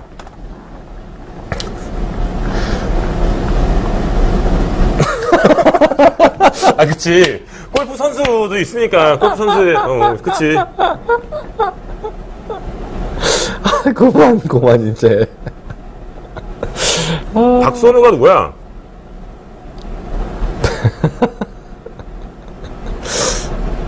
귀뚜운 거 쓸데없는 거 하지 마라. 나 귀뚜운 거 한번 보고 싶다. 방금대니. 미치겠다. 자, 골프에 관한 질문. 뭐, 준비한 레슨 같은 거 하나 없어요? 요럴 때, 우리, 고품격, 우리 골프 방송이잖아요? 네네. 이게, 제가 사실 어제도 이제 저희 이 회원분들한테 이제 레슨을 해드렸던 내용 중에 하나인데, 아이언 샷을 좀 정확하게 칠 수 있는 방법에 대해서 소개를 좀 해드리고 싶어요. 예중아, 나 수건 없어. 내일 어디서 하나 얻어. 나 수건 없어. 수건 없고. 자, 인천 박서준님께서 입문인데 어떻게 자세를 해야 잘 칠 수 있을까요? 입문자들을 위한 레슨을 하나 해주시면 좋을 것 같아요. 입문자 레슨이요? 네. 처음부터 어떻게 연장을 가고, 어떤 프로를 만나서, 처음 배울 때는 어떻게 하고, 이렇게 한다, 뭐 이런 거, 전체적인 거. 우선은 입문은 저기 강남구 논현동에 있는, 그 송경소 골프클럽에 오셔서 입문하시는 게 가장 좋고요. 그 다음에. 갑자기 아카데미 홍보하는 거예요, 지금? 그 다음에 자세는요, 이건 조금 이제 진지하게 들어가면 자세를 처음에 정말 잘 잡아야 됩니다, 처음에. 사실 프로님도 처음 오시는 분들 레슨하기가 더 쉽지, 교정하는 게 사실 더 어렵잖아요. 저는 교정하는 게 더 재밌어요. 그래요? 그러니까 재미로 따지잖아요. 아니, 난이도는. 난이도, 재미가 없으니까 난이도가 더 어렵지, 입문자가. 귀찮아서 못하겠어. 그래요? 그러면 이제. 자, 입문자는 저한테 오지 마십시오. 하세요.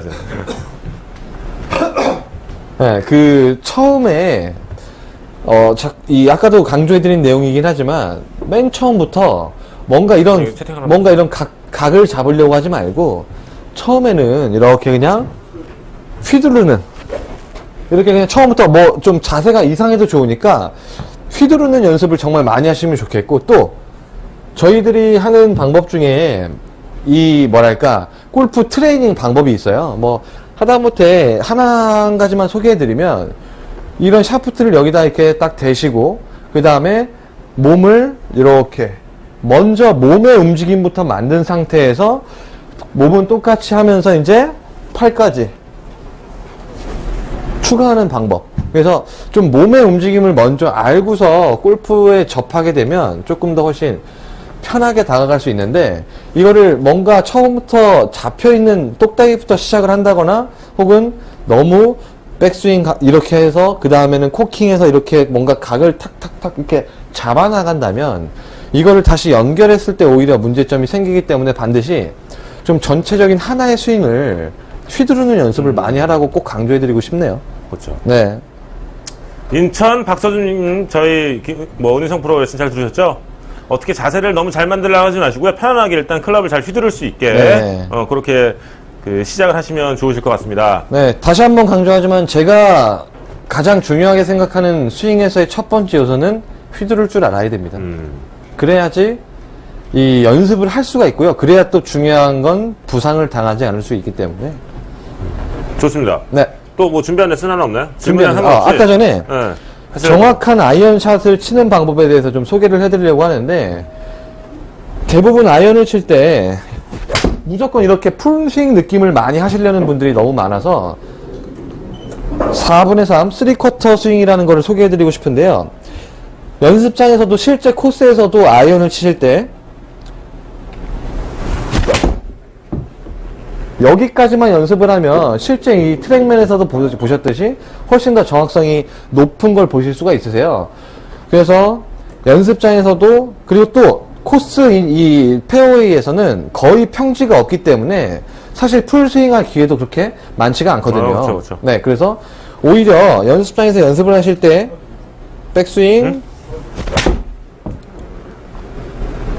여기까지만 스윙하는 이 3쿼터 스윙을 한번 연습을 해보시면요, 정말로 좋은 결과 나오실 수 있을 거라고 생각을 합니다. 이 3쿼터 스윙에서의 주의할 점은요, 내가 어드레스를 한 이 척추 각도가 유지한 상태에서 스윙이 되는 게 가장 중요하다고 볼 수가 있겠습니다. 그러면 내가 옆에서 봤을 때 백스윙에서 다운스윙, 백스윙에서 다운스윙 했을 때 몸이 뭔가 어드레스 자세에서 변한다면 당연히 볼은 부정확해지겠죠. 그래서 항상 3쿼터 스윙 할 때 내 포스처를 유지한 상태에서 자꾸 이런 3쿼터 스윙을 연습해주면요, 훨씬 더 조금 더 편안하게 연습하실 수 있는 정확한 아이언샷 칠 수 있다고 생각합니다. 네, 저희는 고품격 골프 방송, 스튜디오도 굉장히 고품격입니다. 트랙맨에서 방송 좀 해달라고 저희한테 협찬해 주셨어요. 트랙맨 관계자 여러분 감사드리고요. 저희는 이렇게 정확한 데이터를 가지고 레슨하는 고품격 골프 방송. 자, 지금 은희성프로의 데이터를 보면 클럽 스피드는 80마일, 볼 스피드는 111마일, 스매시 팩터가 1.39, 좀 낮네요. 스매시 팩터 값이 좀 정확하게 안 맞았어요. 어떻게 앵글 마이너스 5도 보여드릴게요. 네, 정확하게 한번 맞춰주세요. 네.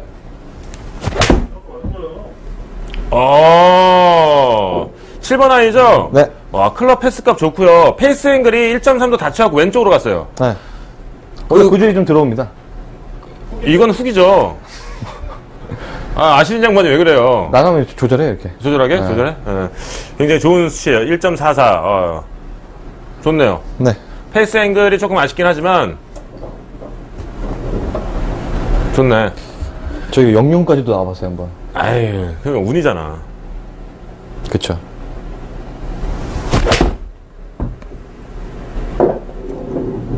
드로우 친다면서 지금 슬라이스 나는데? 일부러 한번 또 빼본 거예요. 그 정도는 쳐야지. 그러면. 이번엔 똑바로.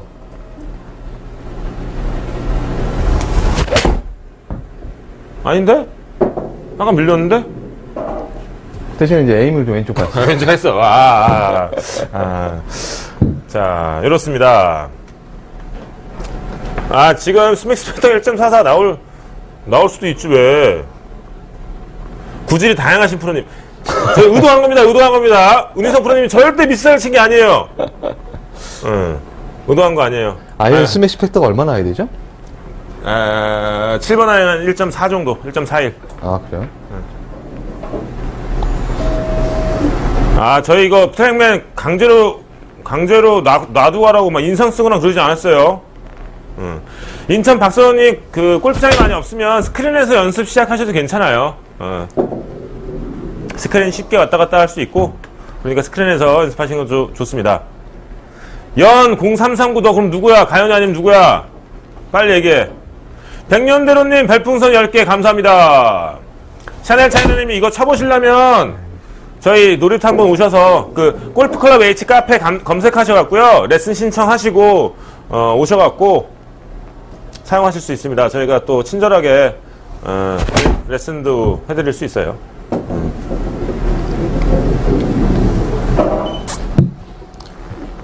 짧은 손가락 형은 드라이버는 1.5가 맥스로 나오고 아이언 원래라는 건 없지. 좀 덜 나올 수도 있고 좀 적게 나올 수도 있고. 드라이버는 1.5. 스매시. 자, 매니저님 연 0339 추적 좀 해주세요. 자, 추적 좀 해주시고. 그 스매시 팩터라는 지금 1.5, 1.4 얘기하는 건 어떤 거냐면요. 그 클럽 헤드 스피드가 예를 들어서 100이었을 때 정확하게 스매시 팩터 같이 1.5 맥스로 나오면 볼 스피드가 150이 나온다는 뭐 그런 얘기입니다. 그러니까 효율적인 비거리를 늘리기 위해서 그 뭐 이런 상관관계가 있는 거예요. 근데 그 정확하게 못 맞추면 내 그 클럽 스피드가 100마일이라 하더라도 볼 스피드가 적게 나올 수가 있어요. 그러면 스매시 팩터라는 이 값이 조금씩 적게 나오는 거예요. 정타가 맞지 않았다는 뜻이거든요.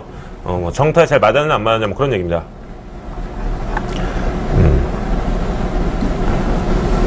아까 전에 그 아웃인 슬라이스성에 대해서 또 질문을 하셨는데, 자, 두리꾸숑. 이제 1년차입니다. 드라이버 슬라이스의 많은 원인 중 스윙 궤도가 아웃인으로 깎아치는 경향이 있는데 이 부분 교정 원포인트 좀 부탁합니다. 초보니까 쉽게 딱 한 포인트만 얘기해 주시면 돼요. 지금 원하시는 것도 그런 거니까. 아까 한 포인트였잖아요. 충. 이거 못 봤으니까. 이제 들어왔으니까. 보시면, 어쨌든 간에 밖에서 이 백스윙 탑에서 이게 앞으로 나오는 아웃인을 올라간 상태에서 이런 느낌을 자꾸 연습해 주시는 거예요. 그래서 약간 느낌이 정면에서 봤을 때도 쓱 이렇게 그냥 계속 그렇죠. 잘한다. 그래서 싹. 잠깐만. 음악 이거 어떤 음악을 틀어야 되는 거야? 근데 이걸 하실 때 정말 주의하실 점은 뭐냐면요.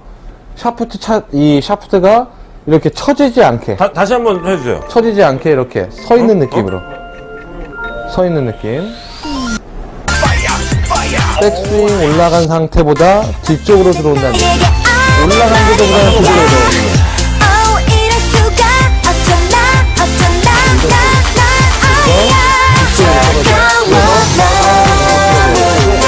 이게 좋네요. 몸통하고 클럽하고 같이 다니게 되면 이렇게 앞으로 아웃인 스윙이 되니까 자꾸 뒤쪽으로 들어오는. 지금 이게 연결돼서 조금 이상해 보이지 실제로 백스윙에서 다운스윙으로 들어오는 이 동작 같은 경우에는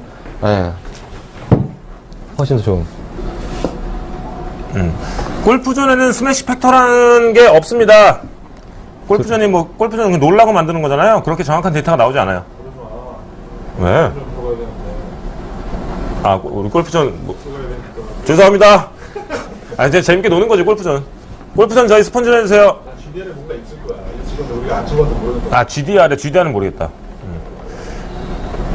자, 어퍼 치는 스윙 나오는데 해결 좀요. 이거 똑같아요. 방금 누구 질문이었지? 누구였어? 두리꾸숑님의 질문이랑 지금 하루만에 신인근님의 질문이랑 똑같은 거잖아요. 네, 해결책은 똑같은 거니까. 네. 방금 은희성프로가 보였던 그 약간 춤추는 거. 네, 맞아요. 이게 지금 마치 좀 장난스럽게 보일 수도 있겠습니다만 실제로 약간의 이런 천천히 올라간 궤도보다는 약간 뒤로 올라간 백스윙의 궤도보다 살짝 뒤로 떨어지는 모양을 그렸을 때 어퍼치 모양을 안 할 수가 있고 스퀘어로 떨어질 수 있는데 여기서 주의하실 점은 이렇게 처지지 않게 샤프트가 그대로 서 있는 느낌으로 떨어지는 것. 그래서 하나, 둘. 그럼 이거를 연속 동작으로 연결했을 때가 약간 이런. 그럼 보면 생각보다 궤도가 나쁘지 않겠죠. 그럼 임팩트까지 들어가게 되면 쫙 이렇게 하나, 촥, 파. 네. 그렇게도 있고, 이렇게 은희성프로처럼 이렇게 춤을 추면서 평소 뭐 일상생활을 좀 할 수 있잖아요. 네네. 이런 느낌을 계속 안고 있는 거. 네네네. 여러분들 스윙에 굉장히 도움이 될 거고요. 또 한 가지는 공을 치면서요. 백스윙 올라서 다운스윙 전환할 때 오른발을 왼발 뒤쪽으로 이렇게 빼면서 한번 쳐보세요. 이런 식으로. 이러면 절대 엎어 칠 수가 없어요. 오른발을 뒤로 빼는데 이걸 절대 이게 동작이 안 나오거든요. 백스윙 올라가서 오른발을 살짝 왼발 뒤로 뺀다는 느낌으로 좀 스윙을 하게 되면 클럽을 좀 더 안으로 갖고 내려오는 거 그런 느낌을 쉽게 얻으실 수가 있을 거예요. 엎어치는 동작을 개선시킬 수 있을 겁니다. 절대 근데 처지시면 안 됩니다. 처지지 않게요. 드라이버를 제킬로이 누구야? 허재 프로님이 뭐야? 허재 닮았다고요? 혹시 다음 TV 팟에 우리 영상 올린 거 내 거 영상에다가 허재라고 한 사람이 너야?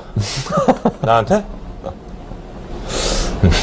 제킬로이님 그 드라이버 일관성을 잡는 방법 되게 그거잖아요. 여러 가지 방법이 있어요. 근데 중요한 거는 효율적으로 비거리를 내는 방법을 좀 터득을 하셔야 돼요.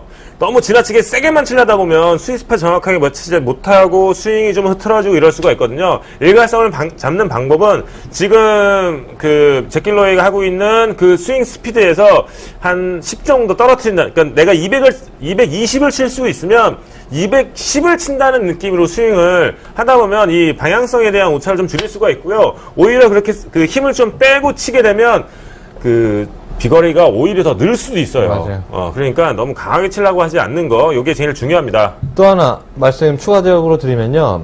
스윙으로 치셔야 되는데 대부분 손으로 가격을 하는 듯이 맞추려고 하다 보면 일관성이 떨어지게 되어 있습니다. 그래서 반드시 내 스윙으로 공을 치는 연습을 많이 하셨으면 좋겠어요. 그래서 이 스윙으로 공을 친다는 의미는 결국에는 내 스윙 자체를 일관성 있게 해야 되는데 그렇게 할 수 있는 방법이 바로 하루에 빈스윙 50개씩. 하루에 50개씩만 빈스윙을 매일 빠지지 않고 맥시멈으로 해주면 거리, 밸런스, 일관성 다 좋아질 수 있는 아주 가장 사실 손쉬운 방법이고 그렇죠. 가장 돈 안 드는 방법이에요. 네. 자, 백년대로님. 어떻게 마이크를 깨지겠어 그래서? 백년대로님, 제가 눈썹에 힘을 빼고 싶은데요. 여기 조명이 있어갖고 잠깐 인상이 써져요. 제가 그냥 지금 뭐 짜증나거나 힘들어서 인상을 쓰는 건 아니고요. 카메라 바로 옆에 조명이 있어갖고 저도 모르게 인상이 써져요. 저는 골프를 접하게 된 계기가 저희 삼촌께서 테니스 선수셨거든요. 근데 그때 당시에는 이제 골프보다는 테니스가 훨씬 더 대중적이었었는데 그 운동하시는 분들 같은 경우에는 이게 정보가 좀 빠르지 않습니까? 그래서 지금부터는 골프가 더 앞서갈 거니까 너는 골프를 한번 해보라고 권유를 해주셔서 그렇게 해서 접하기 전 됐습니다. 오 정혜진 이쁜데. 정혜진 용인대잖아. 정혜진 이쁘지. 무서운 독사 이씨. 굳이 내가 지금 방송하고 있는데 기아 졌다는 거를 여주 백로식당이 안녕하십니까? 너 병영아 굳이 기아 진 거를 네가 여기서 얘기할 필요가 있냐? 형 기분 나빠지게? 여주 백로식당님. 오 초콜릿이 뭐야? 초콜릿 41개. 초콜릿은 뭐예요? 초콜릿 몰라? 가나 초콜릿 몰라? 아 그걸 주신 거예요? 초콜릿 먹으라고. 바꿔먹는 거예요. 안 먹으라고? 41개. 어디서 바꿔요? 이걸? CU. 이거 CU에서 CU야? 미니스탑 아니야? 아 그래요? 응. 자, 하루만에 싱글님께서 어이없지. 완전 어이없지. 처음 한다고 막 어이없지. 그러니까요. 왼쪽 벽이 잘 안 만들어지는데 어떻게 해야 되는지 질문하셨습니다. 왼쪽 벽. 응.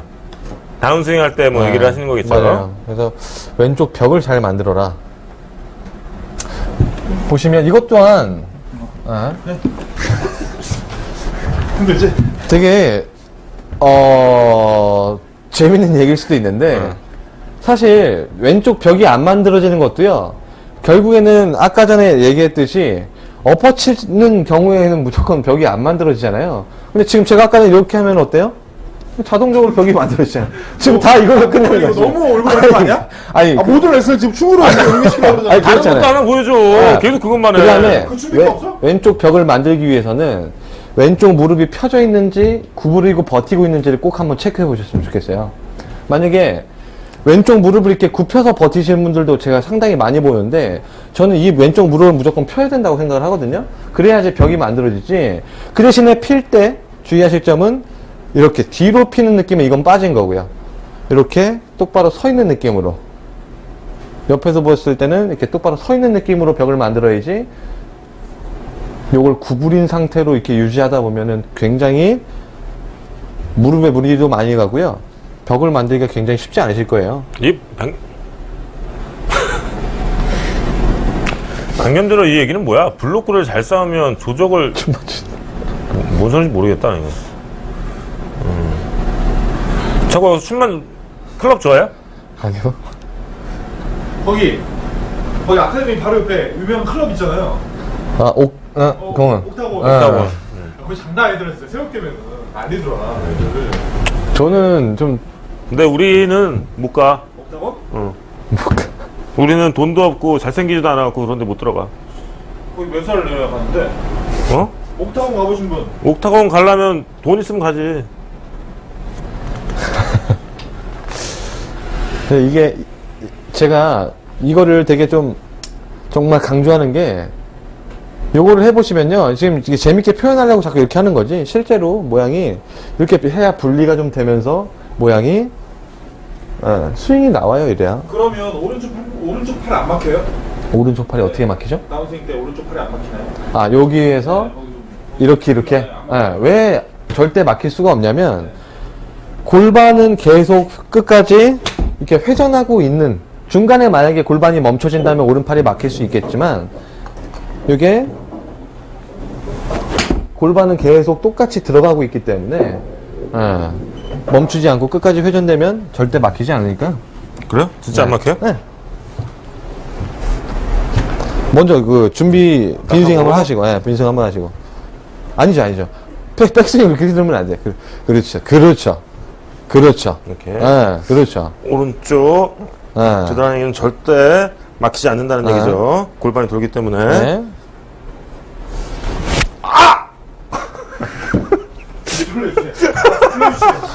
네, 별거 다 한다. 죄송합니다. 간판 앉아. 깜짝 놀랐네요. 뭐 하는 거야, 이게? 잠깐만.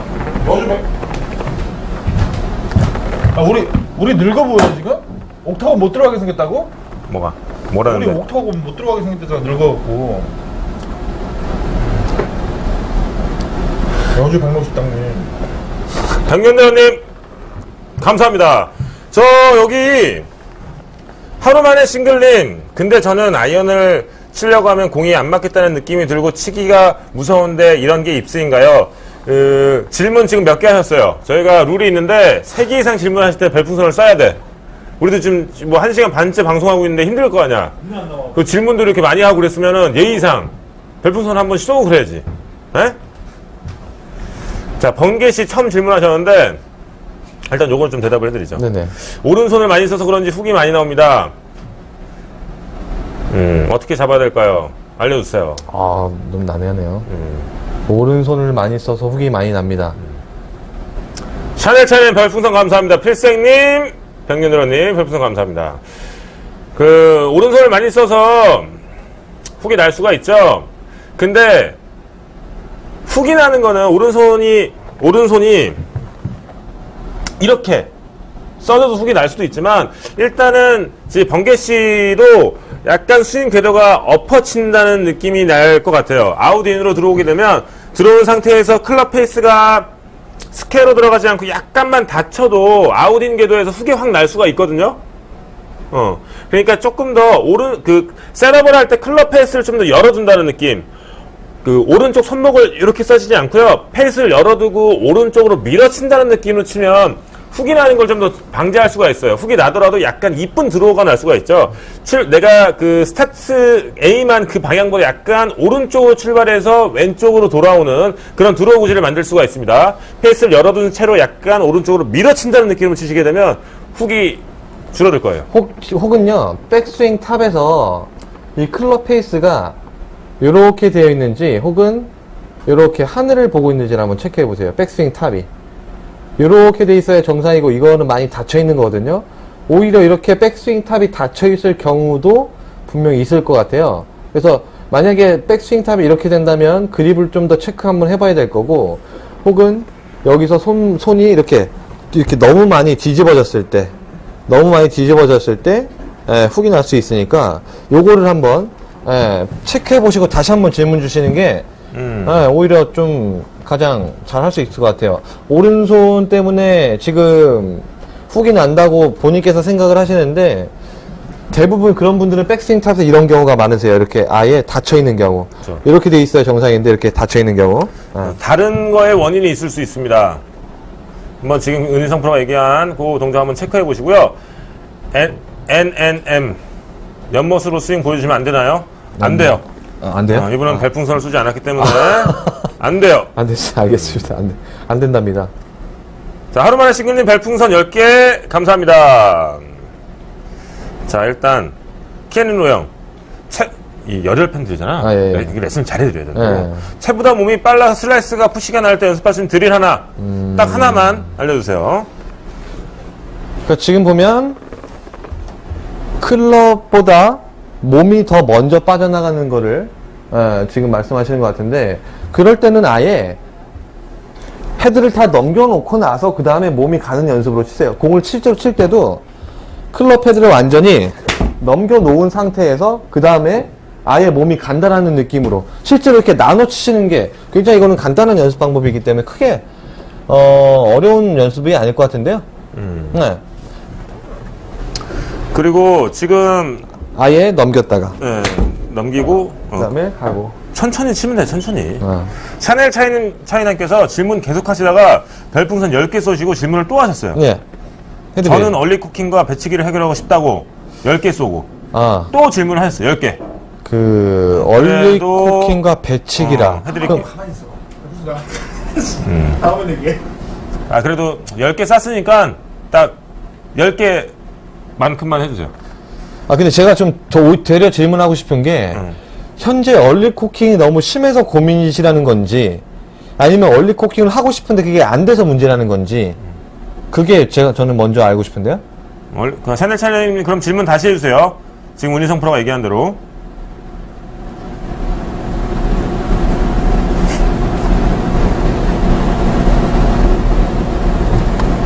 탁구 대표 구글 방송 들어오면 나가.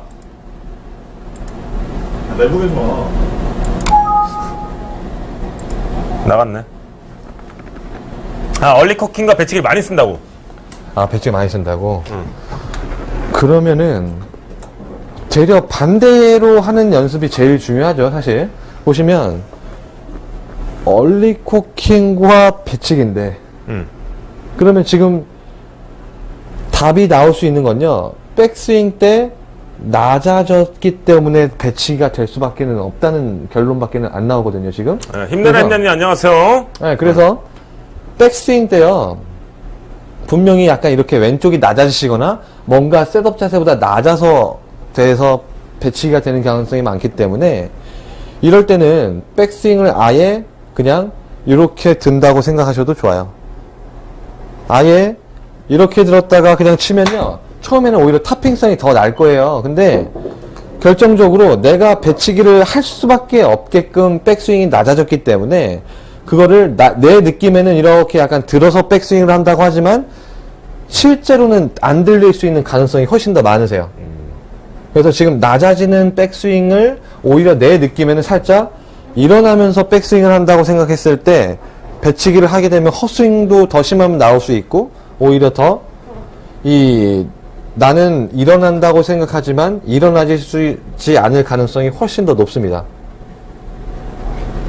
그래서 아예 백스윙을 든 상태로 하는 연습을 전 강조해드리고 싶네요. 들었다가 앉으면서 치라고요? 아니, 들었다가 오히려 내 느낌에는 들었다가 앉으면서 치는 거예요. 이게 말처럼 쉽지 않죠? 샤넬 차이나님, 이게 본인들은 아마추어들은 우리가 레슨을 딱 해주면 충분히 한다고 생각하는데 그렇게 안 해. 맞아요. 그래서 근데 이런 동작들은 되게 과하게 한번 해보실 필요가 있어요. 그래야지 좀 피드백이 좀 빨리 올 거예요. 그래서 저는 조금 하는 거를 계속 보여드리면서 레슨을 좀 하는 편인데 그러면 조금 빨리 이해를 하시더라고요. 골프는요, 내가 보는 것과 느끼는 건 반드시 다릅니다. 그렇죠. 보는 거랑 느끼는 거. 그래서 내가 혼자 아무리 연습해도 프로들도 그럼요.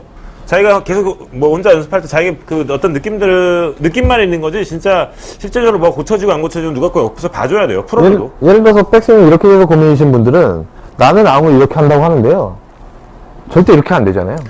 그렇게 다시 한번 해봐요. 이렇게 하는 분들이 자 이렇게 되셔야 돼요.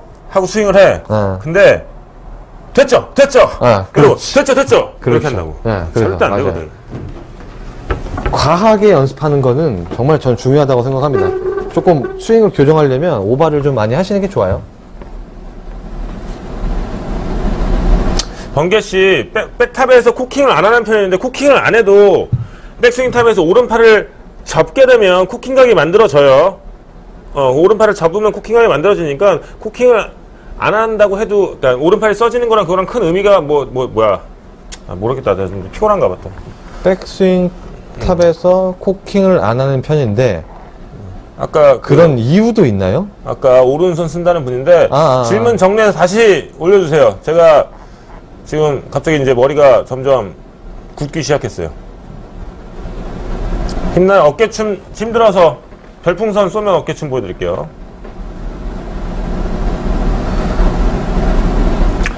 그립 잡을 때 채가 돌려주면서 잡히는데 정상인가요? 그립을 잡을 때 채가 돌려지면서 잡히는데? 그립을 잡는데 채가 돌려지면서 잡는다. 뭔가 어렵네. 질문도 어려운데 그립을 잡을 때 채가 돌려지면서 잡히면 정상은 아니에요. 정상 아닙니다. 그리고 이 질문도 정상이 아니에요. 다시 한번 질문해 주세요. 그 하루만에 싱글링 그립을 꽉 잡는다고 하는데 헤드가 휙 돌아가요. 임팩트 때 헤드가 돌아간다는 말씀이세요? 임팩트 하루만에 싱글링 그 그립을 꽉 잡는다고 하는데 헤드가 돌아가요. 요게 임팩트 때 그러는 건지 아니면 셋업을 할 때 돌아가는 건지. 예. 요거 뭐야? 하루만에 싱글님이 질문한 게 지금 힘내라 힘냄이랑 똑같은 거야? 임팩트 때. 임팩트 때 왜 돌아가냐면요. 아무리 세게 잡아도 요 앞에 맞아서 그래요. 앞에. 공이 요 앞에 맞으면 헤드가 무조건 이렇게 돌게 돼 있습니다. 그러면은 앞에 맞는 이유는 뭐 여러 가지가 있을 수 있겠죠. 딱 이 임팩트를 올 때 당긴다든지 혹은 처음부터 너무 깎아져서 이쪽에 맞는다든지 어쨌든 간에 앞쪽에 맞으면 헐크가 잡아도 이건 돌아가요. 확실해? 네. 헐크는 안 들어갈 것 같은데? 헐크는 안 들어갈 것 같아. 아, 그런가요? 헐크는 아닌 것 같아. 헐크는 안 들어가요? 헐크는 안 알겠습니다. 헐크는 안 들어가다 치고 임팩트 때 말고 셋업 때요?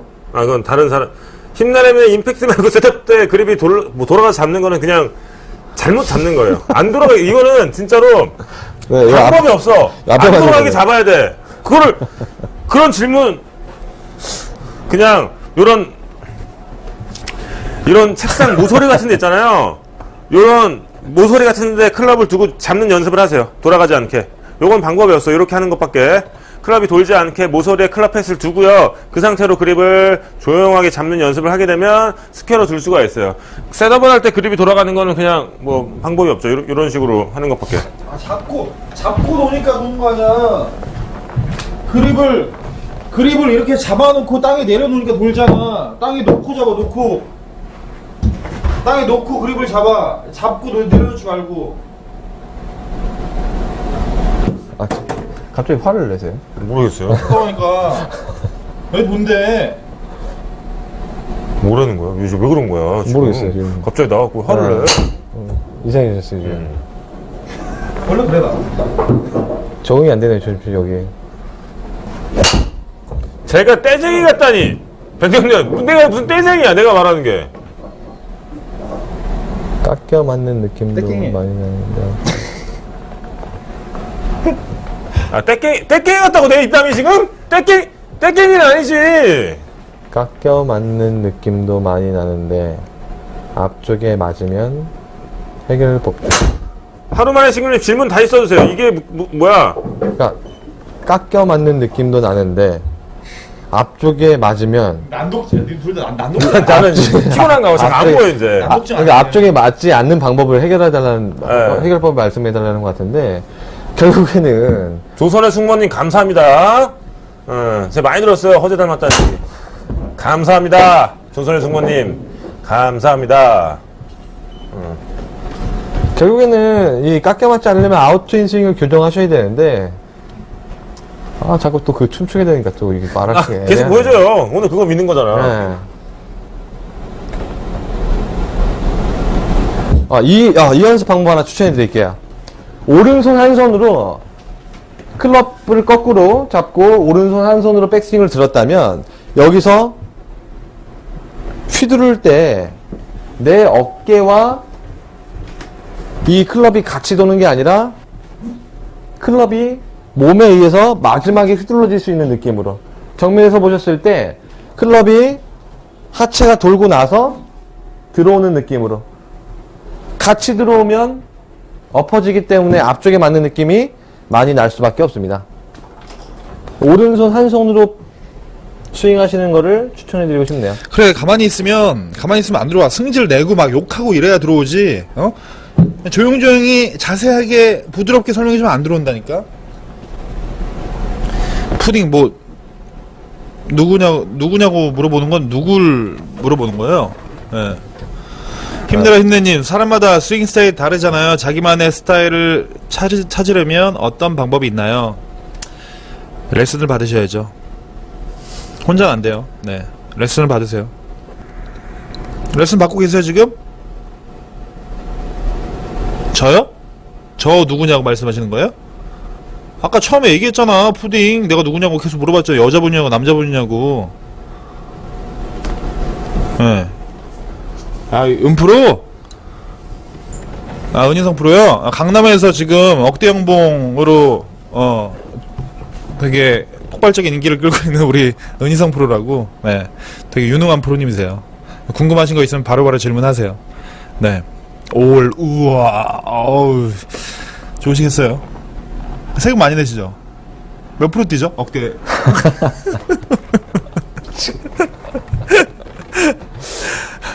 저 진짜인 줄 아시잖아요. 진짜잖아. 어떻게 진짜예요? 조만간 너 다음 주 올 때 종합소득세 신고한 거 띄워라 그런다. 다음 주 안 올 거예요. 적응 안 돼서 못 오겠어요. 허재프로 박대성프로예요. 박대성프로. 예. 허재프로. 은희성프로님 무료로 레슨을 해요? 거기서? 무료요? 예. 그 무료 강의 하지 않나 처음에? 했었던 적이 있었어요. 요즘엔 안 하고? 한때 프로모션처럼 하는 게 있었었거든요. 거기 커리큘럼 좀 한번 얘기 좀 해주세요. 어떻게 진행되는지. 저희가 네. 은프로님이 계신 데는 그 논현동에 위치한 송경서 골프클럽, 송경서 아카데미. 네네네. 계시는데요. 저희가 이제 주 3회 과정으로 총 8주 동안 네. 강의와 이론과 그 다음에 실제로 이 실제 개인 레슨으로 이루어져 있고요. 일주일에 한 번 강의를 들으시고 나머지 2번은 담당 프로님과 같이 개인 레슨을 하시는 프로그램이에요. 네네. 딴 데랑 좀 다른 점이 있다면 이 체계적인 커리큘럼을 바탕으로서 아무래도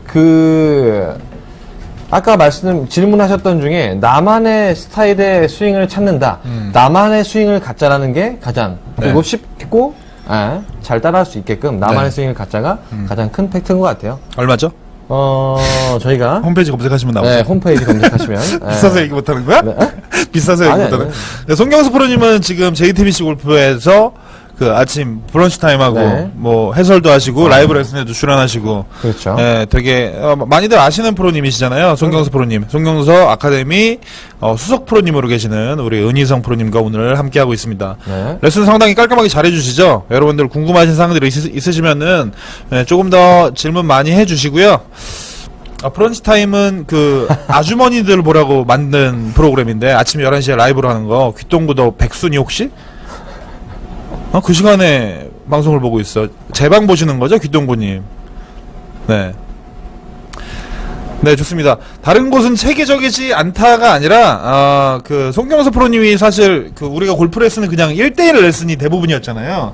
연습장에 가서 연습할 때 프로님이 오셔서 레슨을 해주시거나, 이제 그런 경우가 되게 많았는데, 거기는 약간 학교처럼 돼 있잖아요. 그렇죠. 저희가 이제 스쿨처럼, 그리고 저희가 또 이 기수별로 이 커리큘럼, 이 커뮤니티가 되게 잘 돼 있어요. 그래서, 이 졸업하시고도 저희 안에서 이제 저희가 6월 30일에 또 자선 골프 대회도 하거든요. 네네. 그래서 이 자선 골프 대회에서도 많은 분들이 참여해 주시고 또 저희 기수 이 8조 과정을 들으시고 난 다음에 이 커뮤니티에서 이제 뭔가 인맥의 인프라도 넓히실 수 있고요. 그다음에 또 갖가지 원래라든지 재미있는 행사도 많으니까 꼭 좀 한번 찾아주셨으면 좋겠습니다. 네, 그래서 강남 쪽에서 연습하실 곳을 찾으신다거나 뭐 강남이 굳이 아니더라도 네. 골프 아카데미 좀 체계적인 레슨을 받아보시고 싶고 조금 뭐 이론 쪽으로도 그렇고 실습 쪽으로도 그렇고 조금 더 체계적으로 레슨을 받아보고 싶으신 분들은 논현동에 위치한 우리 캘러웨이 스크린 골프 본점 안에 있는 네. 송경서 골프클럽 송경서 아카데미를 찾아가시면 좋을 것 같습니다. 비싼 만큼의 값어치를 저는 한다고 생각하기 때문에 네, 찾아주시면 후회하지 않으실 겁니다. 송경서 골프 아카데미에 대항하는 골프클럽H는 네이버 네, 카페 대항하나요? 네이버 카페 우리는 뭐 돈 안 받잖아 우리는. 그러니까요. 네, 네이버 카페 골프클럽H 찾아오시면 돼요. 네. 100명씩 들어오시는데 오늘 은희성프로 와갖고 반투막 났나? 아니 어제는 5명 들어온다면서요. 5명이라니. 500명씩 들어와 우리 너 없으면 원래. 너 때문에 지금 안 오고 50명 들어온 거야 지금. 그냥 갈게요. 왜 그런 거지? 2시간 동안 지금 풀었는데 지금 마무리를 이렇게 하시는 거예요. 아니야. 지금 오늘 시작이야. 좋았잖아요. 춤만 생각나네. 마지막 가기 전에 한 번 더 보여주시고요. 네. 우리 12시까지예요 원래. 좀 더 있어야 돼요. 정그런터스 그거 아니야? 프로들 나와서 막 샷 대결하고 이러는 거? 한두 번 정도 본 적 있어요. 이창명 씨 사회 보는 거 그거. 그죠? 네. 지금부터 이제 훅 들어온다? 야구 끝나가지고. 우르르 이제 들어오신다? 봐봐. 끝날 때가 우리 제일 많아. 디자인 아카데미 유명하죠. 연습 환경도 좋고 프로들이 많아요. 디자인 아카데미들. 지산 그거 했는데 벙커샷 요령 알려달라고? 벙커샷을 우리 번개씨님께서 벙커샷 팁 좀 부탁드리겠습니다 라고 하셨습니다. 벙커샷 팁 두 프로님들께서 하나씩 알려주시죠. 네. 정그런터스 재밌어요?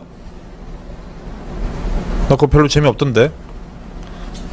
그거 보지 말고 우리 라이브레슨 매일 9시 하는 거 이거 보셔야지. 정그런터스를 보시려고 그래. 에? 저희 그거 하는 거 재미없나요? 여러분 저희 솔직히 재미없어요 저희? 그냥 보는 거야 귓동구? 우리? 도성이 프로라는 분 스윙 좋다길래 보신 도성이 프로 누구예요? 귓동구 나가. 귓동구 나가. 자, 번개씨. 번개씨 지금 보고 계세요? 번개씨님. 번개씨, 예, 벙커샷 알려드릴게요. 알려드릴게요. 네. 뭐, 벙커 어렵지 않습니다. 벙커 그냥 강하게 뒷땅 치면 되는 거예요. 잘 하시잖아요, 뒷땅 치는 거. 뒷땅 강하게 치면 되는 거야. 강하게 치면 되는 건데, 제가 오늘은 조금 이 페이스 앵글에 대한 거를 조금 더 쉽게 알려드릴게요. 이게 지금 요 라인이 타겟 라인이야. 핀의 위치. 핀의 위치. 요거는 스탠스 라인. 보통은 타겟 라인보다 에임을 왼쪽으로 하고 클럽 페이스는 열어두고 손목을 낮춰 셋업을 하고 바깥에서 안으로 끝까지 하는 레슨이 굉장히 많죠. 그렇게 하는 것도 방법이지만 이 페이스 정렬에 대해서 제가 설명을 드릴게요. 벙커샷을 할 때는 백스윙 때 손목의 코킹을 빨리 주기 위해서 셋업을 할 때 손목을 이렇게 낮춰요. 그런데 손목을 낮추게 되면 지금 보이는 것처럼 클럽 페이스가 타겟보다 왼쪽으로 가리키게 돼요. 그러니까 클럽 페이스를 최대한 열고 에임을 왼쪽으로 하지 마시고요. 손목을 낮추면 페이스는 자연스럽게 타겟을 바라보게 되니까 스탠스 스퀘어로 쓰시고요. 페이스를 많이 열어둔 상태에서 손목만 싹 낮춰주시고 치시면 돼요. 아시겠죠? 벙커샷을 할 때 이렇게 손목을 낮춘 채로 에임을 왼쪽으로 하게 되면 페이스 앵글이 왼쪽으로 가리키기 때문에 탈출을 해도 핀보다 왼쪽으로 떨어지는 경우가 있어요. 듣고 있는 거요? 그러니까 너무 스탠스를 열지 말고요. 제대로 된 그 정상적인 스퀘어로 쓴 상태에서 손목만 클럽 페이스를 열고 손목만 낮추게 되면 클럽 페이스가 가리치는 방향이 지금처럼 타겟을 향하게 돼요. 이 상태로 스윙을 쫙 하게 되면 컵에 핀에 가깝게 벙커샷을 보낼 수가 있어요. 아시겠죠? 자, 은프로님. 네. 벙커샷 하나 알려주시죠. 네, 저는 간단하게 좀 설명을 드릴게요. 네. 짧은 벙커샷 하는 방법하고 긴 벙커샷 하는 방법. 간단하게 방금 이제 우리 박프로님께서 말씀하신 내용을 갖고 짧은 벙커샷을 할 때는요, 백스윙을 든 상태에서 임팩트해서 잘라주는 느낌, 끊어준다는 느낌이고요. 그 다음에 긴 벙커샷을 할 때는 놓고서 쭉 끝까지 피니쉬를 해준다는 느낌. 요 두 가지만 하셔도 짧은 벙커와 큰 벙커를 구분해서 하실 수 있어요. 다시 한 번 더 말씀드리면, 예를 들어서 앞핀에 벙커면 짧은 거는 탁 잘라주는 느낌. 그 다음에 조금 뒷핀에 한 뭐 2, 30 정도의 긴 벙커샷이라면 놓고서 쭉 크게 피니시까지 요 두 가지만 하셔도, 네. 끊어치면 항상 선을 못 넘기는 이유는요, 끊어치는 거를 팔로만 하셔서 그래요. 그게 아니라 하체가 들어가면서 탁. 벙커샷 할 때 가장 중요한 거는 저는 체중 이동이라고 생각을 하거든요. 손의 힘만 갖고는 거의 이 클럽 헤드가 박히는 경우가 많기 때문에 반드시 하체도 같이 써주면서 하는 느낌. 그 하체를, 예. 하체를 쓴다는 거를 차처럼 이렇게 피니시를 하라는 얘기가 아니라 이렇게 놓고 있는 상태에서 체중 이동이 탁 들어가는 느낌을 가지시라는 얘기입니다. 이해하셨나요? 오케이. 여주 160단이 저 내일 360도 갈 거예요. 360도도 굉장히 불편한 골프장이던데. 여주 160단님 하시는 식당 가보겠습니다.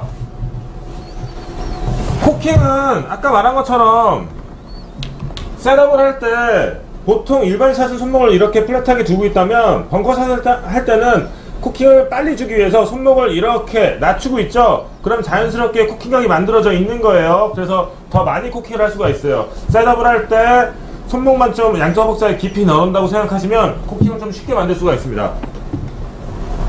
여주 160당님 H클럽 아니야. 골프클럽 H지. 네, 여주 160단이 H클럽은 어디, 다른 분들 이상한 거 누르시게 H클럽이 뭐야. 클럽 H, 골프클럽 H. 골프클럽 H.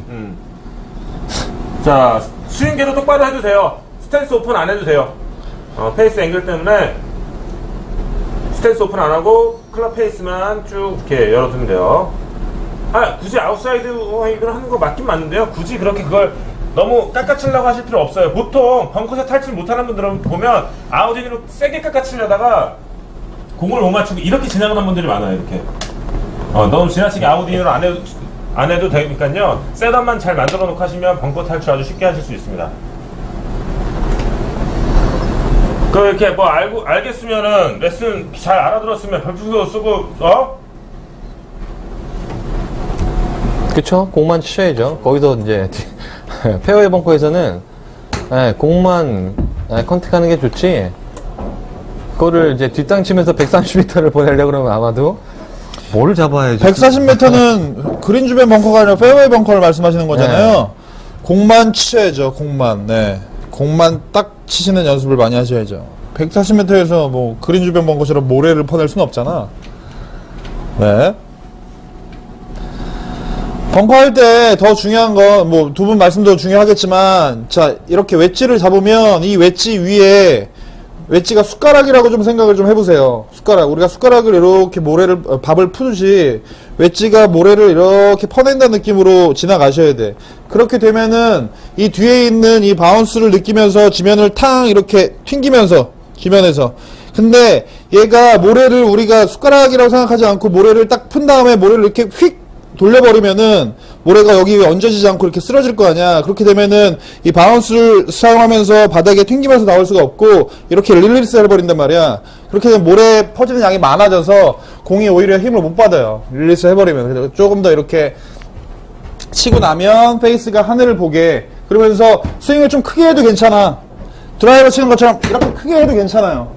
네, 크게 해도 괜찮으니까 일단 탈출이 목표니까 벙커샷을 아예 못 하시는 분이면은 탈출이 목표로 그렇게 스윙을 크게 하셔도 많이 도망가지 않으니까 자신있게 스윙하시면 좋을 것 같아요. 은색 티가 저를 말씀하시는 거예요? 박프로님, 그래요? 그립 잡는 반 그립? 필살기 별풍선 감사합니다. 그래. 필생님 별풍선 10개 감사합니다. 뭐라고? 아, 필생형? 40개 샀어? 아, 그럼 4번 얘기해줘야지. 필생형! 별풍선 30개 감사합니다. 네, 아유, 힘나네. 아유, 좋다. 조선의 쑥모. 닉네임 참, 조선의 쑥모님. 드라이버랑 아이언이랑 같은 스윙 하는 게 맞냐고. 맞아요. 네, 드라이버랑 아이언이랑 같은 스윙을 하는 게 맞습니다. 맞는데, 드라이버의 길이하고 아이언의 길이가 다르기 때문에 우리가 다른 스윙을 하는 것처럼 느껴지실 거예요. 네. 일단 기본적인 스윙은 모든 스윙이 같은 게 맞습니다. 네. 베렌지님께서 손가락이 짧은 편이라 오른 새끼 손가락이 반대손 골에 딱 고정이 잘 안 된. 오른손가락이 반대손 골에 딱 고정이 안 되는 것 같은데 상관없을까요? 네, 상관없으세요. 손가락이 짧으시면 일단 기본적으로 그립을 먼저 체크하시는 게 중요한데, 우리가 그립을 체크할 때 이 그립마다 사이즈가 있어요. 두꺼운 그립도 있고 얇은 그립도 있고 샤프트의 굵기에 따라서도 달라질 수가 있는데, 일단 이 약지 부분이 그립을 잡았을 때 내 손바닥에 이렇게 닿을랑말랑 한 1인치 정도 떨어져서 닿을랑말랑 하면은 이게 정상적인 그립이고, 이게 만약에 이렇게 남는다 하면 그립이 두껍고 너무 단다 하면 그립이 작은 거니까 이런 걸 체크해 보시고, 손가락 짧으신 분들은 피팅을 통해서 그렇게 조정을 하실 수도 있으니까 그렇게 체크를 해보시는 게 좋을 것 같습니다. 네. 힘들어? 머리 고정한, 아니요. 네, 머리 고정. 머리 고정하는데, 제가 오늘 좀, 새벽부터 오늘 4시부터 일어나가지고. 머리 고정하는 방법. 네, 머리 고정하는 방법의 드릴은, 잡아. 그쵸. 잡아. 보시면, 예를 들어서, 이렇게 뒤에 놔두고, 이렇게 스윙을 할 때, 저를 보시면 머리가 고정된 상태에서 어깨 회전이 될 수 있잖아요. 근데 이걸 해보시면 생각보다 나는 머리가 고정되고 있다 생각하는데, 사실은 시선만 이렇게 고정되고 나는 머리가 고정된다고 생각하실 수 있거든요. 그래서 거울을 보신 상태에서 요 연습을 좀 많이 하세요, 평소에. 그럼 머리는 가만히 있는 상태에서 어깨가 회전되는 연습을 많이 하시면요, 이 머리 고정되는 연습을 많이 하실 수 있습니다. 우리가 머리를 고정하라는, 헤드업을 한다는 게 머리가 많이 흔들리는 걸 이제 헤드업이라는 얘기를 하잖아요. 네. 근데 스윙을 하실 때 사실 머리를 그렇게 꽉 잡아두실 필요는 없어요. 머리를 잡아놓으시고 유연성이 진짜 좋지 않은 이상 머리를 잡아놓고는 스윙을 못해요. 아까 우리가 다시 한번. 어떻게? 장난을 해봤는데, 진짜 이렇게 머리를 고정하고 스윙을 하면 스윙이 이렇게 된다니까? 맞아요. 이거 스윙 어떻게 해? 예. 저희 셋 다 이렇게 머리 딱 잡아놓으면 머리 고정하고 스윙을 잘 못해요. 그래서 우리가 머리가 좌우로 움직이는 건 큰 문제가 되지는 않는데, 머리의 움직임이 가장 안 좋은 부분은 상하로 움직이는 것 때문에 그런 거지, 우리가 상하로 움직일 때 단순히 머리만 이렇게 드는 게 아니라, 스윙할 때 목만 이렇게 들리는 게 아니라 어디에서 잡아왔던 각이 일어나지면서 머리가 흔들리는 거잖아. 그쵸? 은희성프로 좀 작아. 머리가 좀 작아. 근데 우리가 좌우로 움직일 때 머리 부분이 너무 잡아놓으려고 하면 이렇게 뒤집어지거나 리버스 피봇이 생기거나 역척추각이 생기거나 별의별 게 다 나온단 말이야. 우측으로 갈 땐 자연스럽게 따라가줘도 돼요. 이 시선이 내 오른발, 머리가 오른발 앞에까지 이렇게 돌아가줘도 되고, 공을 치고 나갈 때도 왼발 앞에까지 이렇게 머리가 움직이면 되는데, 중요한 건 백스윙 올라갈 때 이렇게 들려버린다든지, 다운스윙 내려갈 때 들린 게 다시 공을 쳐야 되니까 다시 내려가야 된다든지, 상하로 움직이는 게 안 좋은 거지, 머리를 너무 고정하실 필요는 없을 것 같아요. 또 하나 설명드리면, 머리를 고정한다고 하는 게, 여러분들 면상을 고정시키라는 얘기가 아닙니다. 면상이 뭐냐, 면상이. 네? 이거 면상. 이게 면상이 뭐야?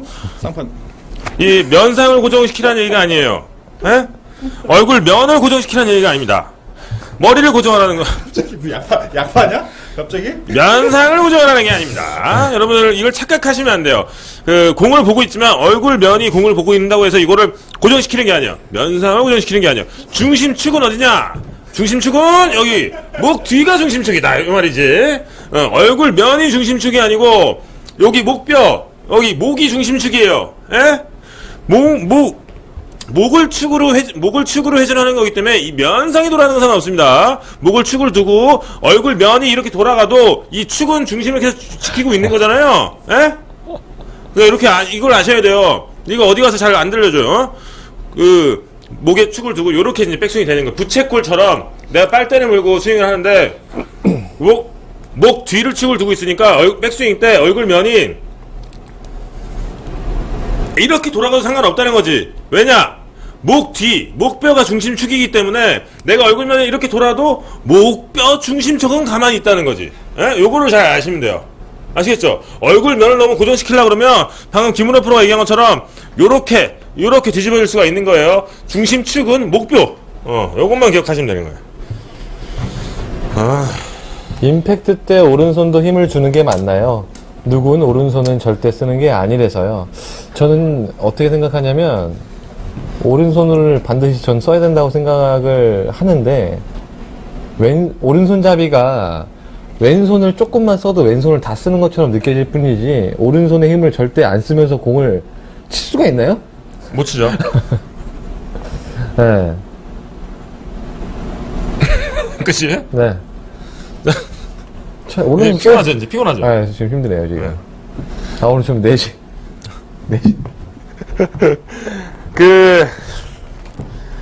이 약장수 스타일로. 11시까지라면서 지금 이거. 이거 아직 안 나가, 사람들이 많이 있잖아요. 지금 오늘 우리 방송국 제일 많이 있는데. 자, 힘을 내는 데는 4가지 패키지가 있어요. 조선의 승부를 잘 들으셔야 돼요. 저희가 이거 뭐 어디가 이렇게 쉽게 레슨하는 사람 아닌데, 잘 들으셔야 돼요. 아주 중요한 내용입니다. 스윙 중에는 4가지 파워 패키지가 있어요. 힘을 쓸 수 있는 4가지 요소가 있다는 얘기죠. 자, 일단 첫 번째 힘을 쓸 수 있는 요소는 백스윙 올라가서 오른팔이 잡혀져 있는 각이 펼쳐지는 거. 펼쳐지는 힘이 하나 있어요. 첫 번째 힘이에요. 네? 두 번째는 손목, 콕이 됐다가 리콕되는 힘. 콕 대고 리콕되는 힘. 이게 두 번째 힘이에요. 세 번째 힘은 백스윙 때 클럽이 이렇게 턴됐다가 롤되는 동작. 로테이션, 쉽게 얘기하면 로테이션이죠. 턴되고 로테이션 되는 동작. 이게 세 번째 파워 패키지고요. 네 번째는 백스윙 올라가서 왼팔이 몸에 붙어 있잖아요. 팔로우 나가면서 이 팔이 몸에서 벌어져서 나오는 힘. 이 4가지가 있어요. 여기 안에서 어떤 것들을 조합시켜서 뭐 힘을 다 낼 수 있는 거죠. 무조건 오른손을 쓰지 말아라. 오른손을 쓰면 안 된다. 이런 건 아니에요. 첫 번째 패키지는 오른팔이 접혔다 펼쳐지는 거잖아요. 이 오른손을 써야지. 그래야지 힘을 낼 수가 있지. 오른손잡이가 오른손을 안 쓰고 왼손으로만 한다고 해서 뭐 힘을 낼 수 있는 건 아니니까요. 왼손, 오른손 구분 두지 말고요. 이런 동작들의 순서나 어떻게 힘이 써지는지에 대해서 알게 되면, 더 많은 비거리를 만들어낼 수가 있어요. 무조건 오른손을 쓰면 안 된다. 요거는 잘못된 거예요.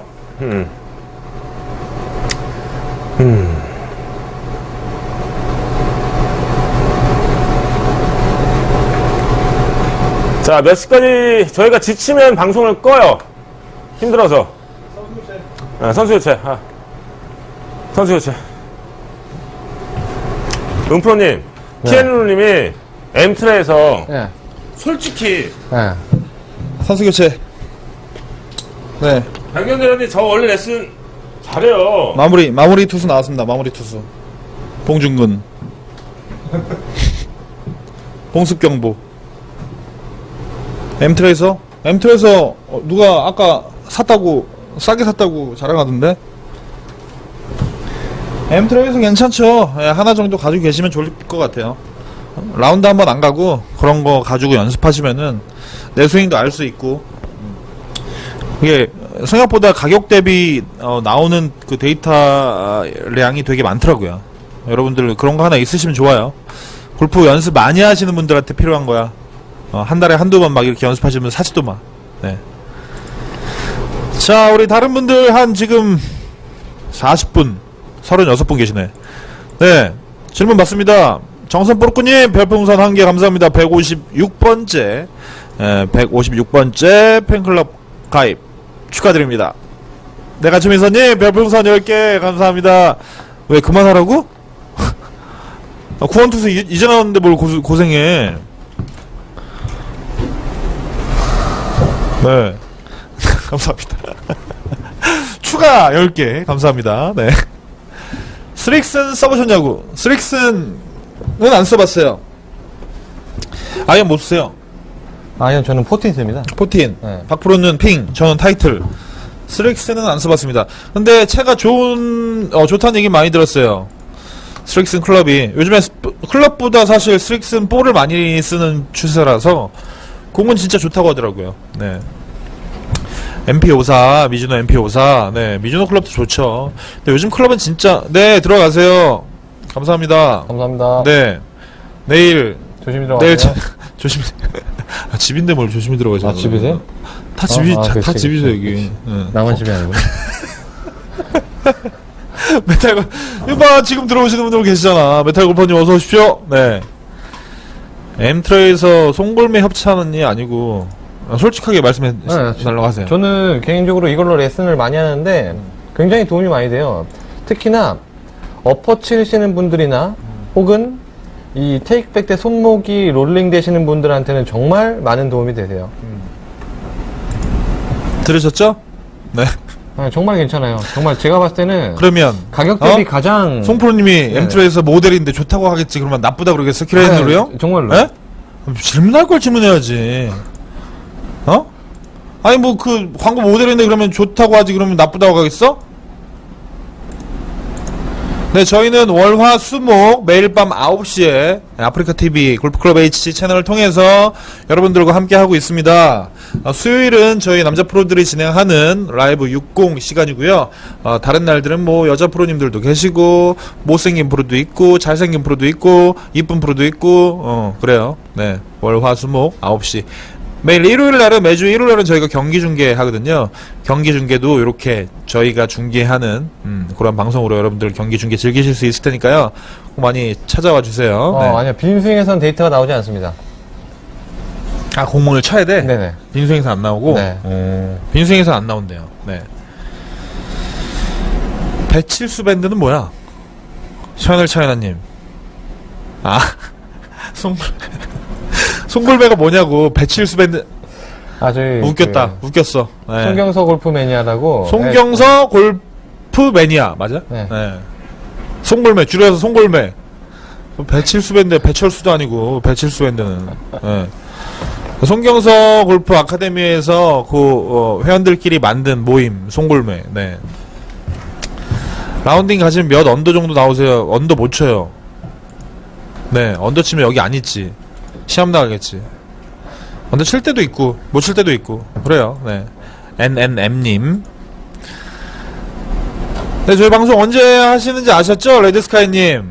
네, 월화수목 9시에 진행이 됩니다. 네. 푸딩님 오래 계시네. 푸딩이 정체가 궁금한데 진짜. 아싸르비아님. 네. 몸이 번쩍 들리고 왼쪽 어깨가 심하게 열리는데 잡을 수 있는 연습 방법 좀 알려주세요. 나갔던 거라고? 자, 제가 레슨 할까요? 네. 네. 지겹구나. 힘들어요. 백티 치죠. 네. 나가면 화이트가 더 어려워. 드라이버 치면 떨어뜨릴 데가 없어갖고. 자, 다운스윙 스타트에서 왼쪽 어깨가 많이 열리시는 분들은 먼저 체크를 하실 때 다운스윙 때 우리가 체중 이동을 하고 하체를 먼저 쓰게 되고 그렇게 하라고 알고 있는데 우리 다운스윙 시작 때 하체가 먼저 체중 이동이 되고 리드가 될 때 상체가 같이 이렇게 따라가시는 분들이 왼쪽 어깨를 많이 못 잡으세요. 네. 그래서 왼쪽 어깨를 잡을 수 있는 좀 쉬운 방법은 요 벽을 이용하면서 왼쪽 어깨를 잡을 수 있는 연습 방법이 있는데 요 벽에 한 뼘 요만큼 한 뼘 정도 이렇게 간격을 두시고 자 어드레스 자세를 이렇게 취해 볼게요. 자 여기 잡고 여기 보여? 이거 왼손으로 해야 되는데 왼손으로 못하겠네. 보여? 그 라인 빼도 돼. 그 라인이 안 되는구나. 자, 여기 벽이 있다면 내려줘야지. 오케이. 제가 왼손잡이인 걸로 한번 해볼게요. 자, 한 뼘 정도 이렇게 벌려서서 어드레스를 쓰면, 자, 오른손 잡이시니까 저는 왼손으로 반대로 할 테니까. 자, 그대로 두 손을 벽에 잡아 놓습니다. 자, 이 상태에서 하체는 다운스윙 동작을 먼저 해보시는 거예요. 다운스윙 동작을. 이렇게 되겠죠. 다운스윙 동작이 일어나면 하체는. 이런 식으로 회전을 할 텐데, 자, 양손은 벽을 그대로 이렇게 세게 누를 필요도 없고, 손가락만 살짝 닿아 있으면 돼. 자, 요 손의 움직임은 일자로만 움직일 거예요. 요렇게. 절대 벽에서 떨어지면 안 돼요. 자, 벽에 대시고, 다운스윙을 지나갈 때, 요 벽에서 손이 떨어지면 안 돼. 근데 하체는 이렇게 회전 동작을 하고 있고, 벽은 그대로 일자로. 자, 그렇게 됐었을 때, 만약에 오른쪽에 벽이 있다면, 자, 어드레스 잡은 상태에서 벽을 대고, 이 손에, 벽에 닿아있는 손은 그대로 일자. 자, 그대로 내리겠죠. 자, 왼쪽 어깨가 빨리 열리시는 분들은, 벽에서 손이 다운스윙 시작할 때 먼저 떨어질 거예요. 그쵸? 네. 떨어지지 않게 그대로 최대한 내 허리 위치까지 벽을 두 손이 이렇게 대고 있습니다. 자, 그 위치에서 손의 위치가 그대로 내려온다면 이게 정확한 임팩트 동작인 거예요. 왼쪽 어깨가 잡혀 있죠. 근데 다운스윙이 시작할 때 손에서 벽이 먼저 떨어지면서 나오면 왼쪽 어깨를 잡지 않고 아웃사이드 인의 궤도를 만드실 수가 있어요. 그래서 왼쪽 어깨를 잘 누가 화나? 네.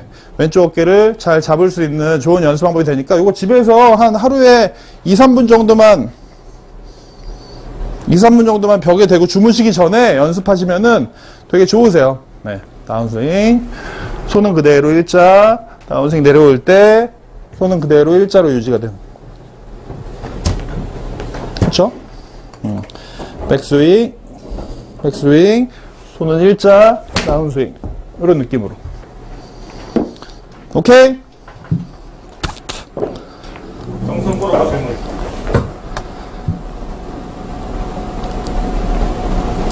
정선뽀로꾸님, 백스윙 탑에서 왼손목이 기역자로 꺾여요. 왼손목이 기역자로 이렇게 꺾이지. 이렇게 치면 돼요. 자, 왼손목이 백스윙에서 기역자면 이렇게 꺾인다는 거 아니야? 이거 니은자? 그건 니은이지. 이렇게 꺾이는 거야? 기역자? 이렇게 된다고 백스윙이? 아, 이거야? 뭐야 기역자가? 백스윙 때 이렇게? 앞으로 기역자? 이렇게? 뭐야? 아, 답을 하든가. 아, 이렇게. 이 기역자? 이거? 아, 이거 크로스 되신다고. 이렇게 크로스 되신다고. 예. 네. 자, 요분은 크로스 되시는 분들은 대부분 백스윙의 테이크백에서 클럽이 인사이드로 이렇게 빠지시는 경우가 많아요. 그래서 다시 백스윙 탑을 만들기 위해서 이렇게 앞으로 오시는 분들 많은데. 이렇게 맞아요? 맞나요? 네. 자, 백스윙 때 약간 인사이드로 빠지는 요 시작점을 약간 바깥쪽으로 빼시는 거예요. 바깥쪽으로 빼시면서, 자, 백스윙의 탑이 지금처럼 제가 오른손에 클럽을 어떻게 잡고 있어요? 지금 손보다 헤드가 낮게 있죠? 네. 요 느낌을 많이 느끼셔야 돼요. 자, 어드레스, 백스윙 탑이 손보다 아래에 있게, 이렇게 헤드가 많이 처지게. 절대 헤드를 잡아 올리시려고 하다 보면 내가 오른손을 이렇게 피면은 요 검지손가락 있지? 검지손가락에서 그냥 헤드를 이렇게 걸어만 놓고 계시는 거야. 절대 오른손이 이렇게 앞으로 올라와주면 안 되고 오른손 검지에 이렇게 클럽이 걸려있다는 느낌인 거야. 자, 약간 아웃사이드로 빠져서 오른손 검지에 이렇게 클럽을 걸고 계신다는 느낌. 자, 이렇게 하시면 지금 누가 공을 못 맞추실 것 같다고 말씀을 하셨지만, 자, 요런 느낌으로 스윙을 정말로 한번 해보세요. 연습장에 가시면은 요런 느낌으로 내 스윙이 정말 이렇게 나와서 공을 이렇게 맞추겠다라는 느낌으로 한번 쳐보세요. 의외로 잘 맞을걸요? 예. 그리고 영상을 찍어보시면 내 느낌에는 이렇게 엄지손가락에만 걸고 있는 것 같지만 이게 절대 여기서 이러고 있지 않고 한 요 정도까지 올라오실 거야. 자, 요렇게. 원래 어드레스 때 샤프트 플레인이 백스윙 탑에 올라가서도 조금 더 예쁘게 이렇게 만들어질 거예요. 지금 이렇게 크로스가 되시는 거잖아요. 예. 오른손 검지에 이렇게 걸고 계신다는 느낌으로. 그리고 진짜 한번 해보세요. 네. 아니면 혹은 테이크백을 하실 때 왼쪽 어깨가 지나치게 떨어지면 이렇게 왼쪽 어깨가 떨어지면 떨어지듯 채는 앞으로 쏠리는 경우가 많고요. 똑바로 있으면 있을수록 또 똑바로 있을 수 있는 가능성이 많기 때문에 테이크백 때 왼쪽 어깨가 너무 많이 떨어진다라는 것도 한번 체크해 보시는 것도 반드시 필요할 것 같습니다. 네. 오케이만 해놓지 마시고 진짜 해보세요. 정선 뽀로꾸님. 백스윙 탑에서 스팟 존이 정면을 스팟 존이 뭐예요? 이 페이스만 스위 스팟? 스위 스팟? 여기 페이스 가운데? 네, 정면을 보는 게 맞네요. 네, 맞습니다. 그러니까 이렇게 정면을 보면 안 되고 약간 사선으로. 네, 사선으로. 약간 이렇게 약간 사선으로. 옆에서 보면 약간 이렇게 사선으로. 요거는 너무 열려 있는 거고, 반대로 이렇게 페이스면이 앞에 보고 있으면 너무 덮여 있는 거고, 약간 이렇게 45도 사선으로. 네. 그렇게 보면 좋아요. 네. V파덕님, 드라이버 샷이 비거리가 안 나와요. 헤드 스피드는 42 정도 나오는데 200m 밖에 안 나와요. 헤드 스피드 42가 뭐지? 42가 뭐야? 골프존은 42야? 200m 밖에 안 나와요. 뭐가 문제일까요? 42가 어느 정도 될지 알아야지. 미터 퍼 세크? 미터 퍼 세크면 어떻게 계산해야 돼? 제가 봤을 때는 여기 우리 연습장 기준으로서 네. 네. 42 정도면 7번 아이언으로 쳤을 때 한 135 정도 나올 거예요. 130. 7번 아이언 얼마나 치세요? 130에서 135 정도. 네, 7번 아이언. 일단 제일 중요한 건 오케이 스피드가 어찌 됐건 뭐 저찌 됐건 간에 제일 중요한 건 드라이버 칠 때 드라이버 스윗스팟에 잘 맞추시는 편이세요? 가운데 잘 맞는데도 불구하고 거리가 안 나간다고 생각하시는 거세요? 네, 우리 V 파덕님. 아니면 맞는 것도 약간 들쭉날쭉 하세요? 일단 중요한 건 스윙 스피드, 헤드 스피드도 중요하지만 그보다 더 중요한 건 스매시 팩터. 가운데 맞추는 게 훨씬 더 거리를 늘릴 수 있는데 도움을 많이 받거든요. 예. 들쭉날쭉 나오세요. 가운데 맞추시는 연습을 먼저 하셔야 되겠네.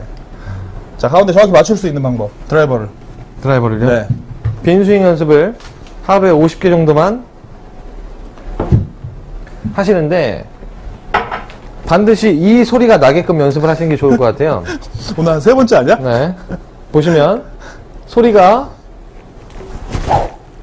요 소리가 나게끔 빈 스윙 연습을 하루에 50개만 하시면요 드라이버 스피드는 정말 좋아지실 거예요. 드라이버 슬라이스가 너무 심한데 우드도 그냥 치면 잘 안 나는데 티에다 놓고 치면 완전 슬라이스가 나요. 끝난 거예요 아까 그분? 네? 가운데 맞추는 연습 끝난 거예요? 얼굴 하얘졌어. 힘들어? 잠깐 앉아있어. 자, 우리 노에라 2014년. 아유, 노에라 힘든 거 아니야? 2014년 노에라 하기. 네. 드라이버 슬라이스가 너무 심한데 우드도 그냥 치면 잘 안 되는데 티에 놓고 치면 완전 슬라이스가 나요. 어떻게 하면 고칠까요? 티에다 놓고 드라이버를 칠 때 우리 공 포지션의 위치가 왼발 앞에 있잖아요. 왼발 앞에. 셀프로 하기 힘드네. 어떻게 하는 거야? 이렇게. 자, 왼발 앞에 있잖아. 이렇게 왼발 앞에. 왼발 앞에 있는 공을 따라가면서 맞추려고 그러니까 그런 거야. 자, 어드레스 하시고 내가 느낌에 왼발 앞에 공이 있지만 이 오른발 앞에 제 오른발 앞에서 스윙을 해보시면 오른발 앞에서 스윙을 공이 있다고 해보시면 자 왼쪽에 정말 진짜로 공이 있는 위치에 가선 클럽 페이스가 요렇게 로테이션이 되겠죠. 그러면 내가 느낌에 내가 생각하는 진짜 공보다 훨씬 더 공을 늦게 맞춰진다는 느낌이 나셔야 돼. 자, 다시 한번 왼발 앞에 공이 있지만 내가 오른발 앞에 가상의 공이 있다고 생각하고 내가 손을 돌려내시면 왼쪽에 있는 공이 맞게 되는데 내가 느끼는 느낌은 저 공을 맞추려고 따라가면서 왼쪽에 공을 치는 게 아니라 뒤에다 놓고 오른발에 있는 공을 먼저 치면 클럽 페이스가 어떻게 된다고? 이렇게 덮인다고. 오케이? 공을 조금 더 늦게 맞추신다는 느낌이에요. 자, 티에 있는 공을, 저 공을 왼쪽에 있는 공을 맞추겠다고 따라가게 되면 클럽 페이스를 돌려낼 수 있는 시간적인 여유도 없어지고, 궤도상으로 봤을 때 백스윙 올라가서 다운스윙을 내려갈 때 뒤에서부터 클럽 헤드를 풀어내는 게 아니라 가파라지게 되면서 공을 따라가면서 맞추게 되는 거죠. 예? 예. 그래서 조금 더 왼쪽에 있는 공을 너무 집착하지 마시고 뒤에서 미리 이렇게 풀어내신다는 느낌을 가지시는 거야. 그렇게 되면 일반적인 사람들은 훅이 많이 나게 되는데, 예, 스트라이크가 많이 나셨던 분들은 스트레이트 볼을 치실 수 있는 아주 좋은 연습 방법이에요. 절대 공의 위치에 따라서 따라가지면 안 되고, 항상 내 몸의 중심은 어드레스의 위치, 손의 위치, 가슴의 위치, 무게 중심은 가운데 만들어져 있고요. 공은 여기 있겠지. 저 공을 치려고 이렇게 따라가지는 게 아니라 그냥 여기서 저 공을 맞추는 거잖아. 여기서 공을 조금 더 미리 치시고 진짜 공이 맞을 때는 클럽 페이스가 로테이션 되면서 맞는다는 걸, 네, 하시면 되겠습니다. 오케이. 드라이버 때 공의 위치를 왼발 안쪽에 놓고 치잖아요. 원래는. 그렇죠? 다른 분들은, 자, 다른 질문. 이거 청바지 아니에요. 골프 바지야. 나이키에서 나온 편한 골프 바지인데 청바지래. 네.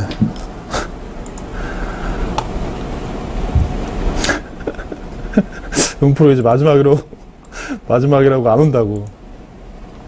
머리는 아는데 공만 보면 안 되는지. 공을 보지 마셔야지, 그러면. 두리꾸숑님. 공을 보지 말고 쳐봐, 정말로. 왼발에 있다고 왼발에 있는 공을 뚫어지게 보지 말고 오른발에 있는 공 보고 한번 스윙해봐. 공 다 맞는다니까? 예. 네. 어떻게 공을 못 맞춰? 저 공이 안 맞는 게 더 문제인 거야. 내가 여길 보고 스윙해봐. 공이 안 맞나? 어떻게 안 맞아? 다 맞아야지. 공을 내가 스윙하면서 공이 있어 그래서 휙 이렇게 피해갈 것도 아니고 어차피 여기서 휘둘러지면은 공은 움직이지 않으니까 공은 맞아지게 되지. 공 보지 마세요. 저도 공 안 보고 쳐요. 진짜로. 어디 서서 공 왼쪽에 너 거기 있어 그냥. 나 이쪽 보고 칠게. 스윙할게. 안 보고 쳐.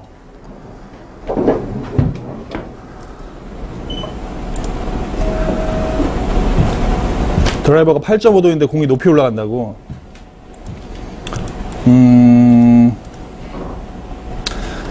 공이 맞을 때 클럽 페이스가 이렇게 열려봤거나 원래 로프트 각도에서 이렇게 맞아지는 8.5도인데 10도로 만들어서 공을 치니까, 그렇죠? 네. 그때 중요한 거 왼손이 조금 더 왼손 동작이 조금 더 클럽 페이스 공보다 손이 약간 앞에서 이렇게 눌러받는다는 느낌으로 가시는 게 좋아요. 지금 약간 뒤에서 이렇게 먼저 이렇게 손이 이렇게 스쿱 되면서 맞는 것 같은데, 이렇게 왼손을 조금 더 이렇게 끌고 가면서 손이 약간 낮게, 그렇게 되면 원래 8.5도 드라이버가 약간 이렇게 앞쪽으로 눌려받게 7도에서 6도 정도 만들어서 치신다 느낌으로 가셔야지만 탄도를 조금 더 낮출 수 있고요. 공의 위치에 따라서 바꿀 수 있어요. 티를 약간 낮게 꽂으시고 공의 위치를 원래 정상적인 위치보다 한 반개 정도 우측발에. 오늘 제가 새벽에 필드 갔다 와가지고 정신이 하나 없네요 지금. 비거리 늘리는 법 하루에 50개씩. 에? 빈스윙 하루에 50개씩. 비거리 늘리는 법. 진짜 농담 아니라 하루에 50개씩. 정말이에요. 소리나게. 소리나게 들리죠 소리. 정말로 이것만 하시면요 정말로 가장 쉽게 가장 현실적인 연습 방법입니다. 아니요, 내일도 출근해서 레슨 해야죠. 자, 비거리 쉽게 늘릴 수 있는 방법 하나 알려드릴게요. 어드레스 잡으시고 백스윙 탑에 올라가시잖아요. 자, 여기서 생각하실 건 내가 스윙 궤도가 어떻고 저쨌고 공을 잘 맞추고 못 맞추고를 떠나서 피니시만 생각을 해보세요. 백스윙 탑에 올라가면 여기서 내가 피니시 동작만 휙 여기까지 하나 올라가서 피니시만 잘 만들어 보시려고 하는 거예요. 백스윙 올라가시면 피니시 이 동작만 이 중간에 다 없애버려, 내 머릿속에. 피니시만 빠르게 정확하게만 만들려고 한번 해보세요. 처음부터 끝까지 백스윙. 자, 피니시 잘할 거야. 휙. 피니시 잘할 거야. 잘했는지 못했는지만 체크를 한번 해보세요. 공을 보고 안 보고 뭐 잘 맞추고 떠나서.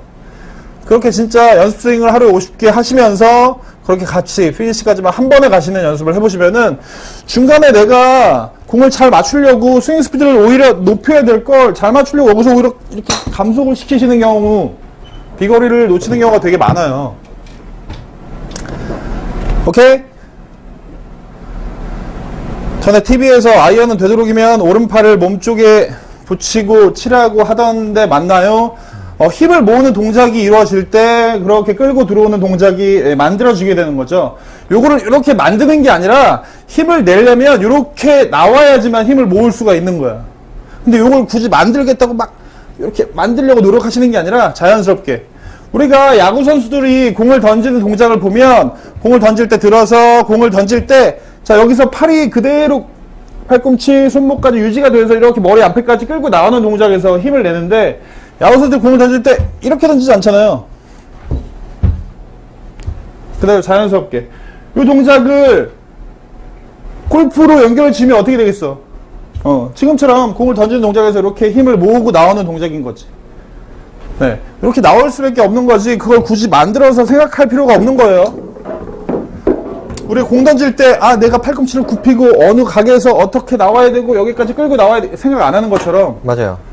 우리 물수제비를 던질 때 주는 스냅과 굉장히 비슷하다고 보면 돼요. 남자분들 물수제비 던질 때 스냅을 이용해서 던져야 되잖아요. 이 스냅을 던질 때 팔꿈치가 이렇게 들어올 수밖에 없지 물수제비 던지는데 이렇게 하지는 않는단 말이죠. 그러면은 바닥에 그냥 훅 빠지겠죠. 네.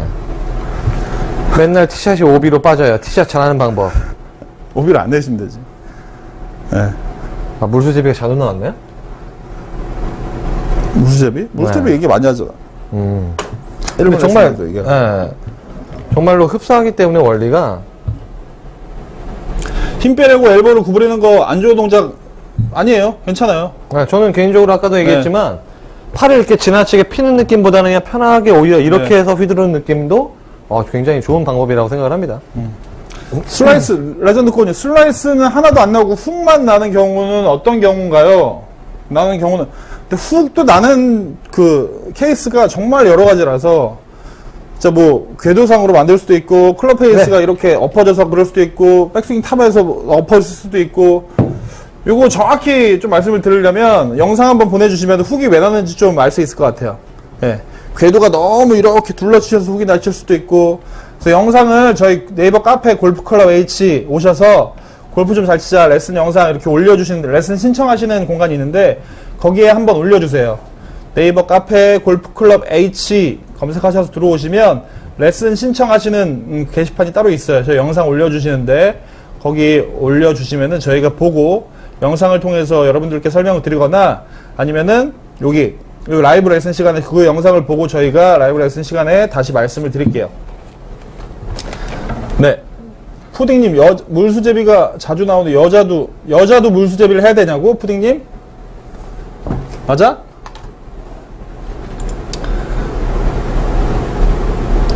벙커 들어가면 못 나와요. 손으로 빼세요. 네. 올렸는데 레슨 답변이 언제 올렸는데? 오늘?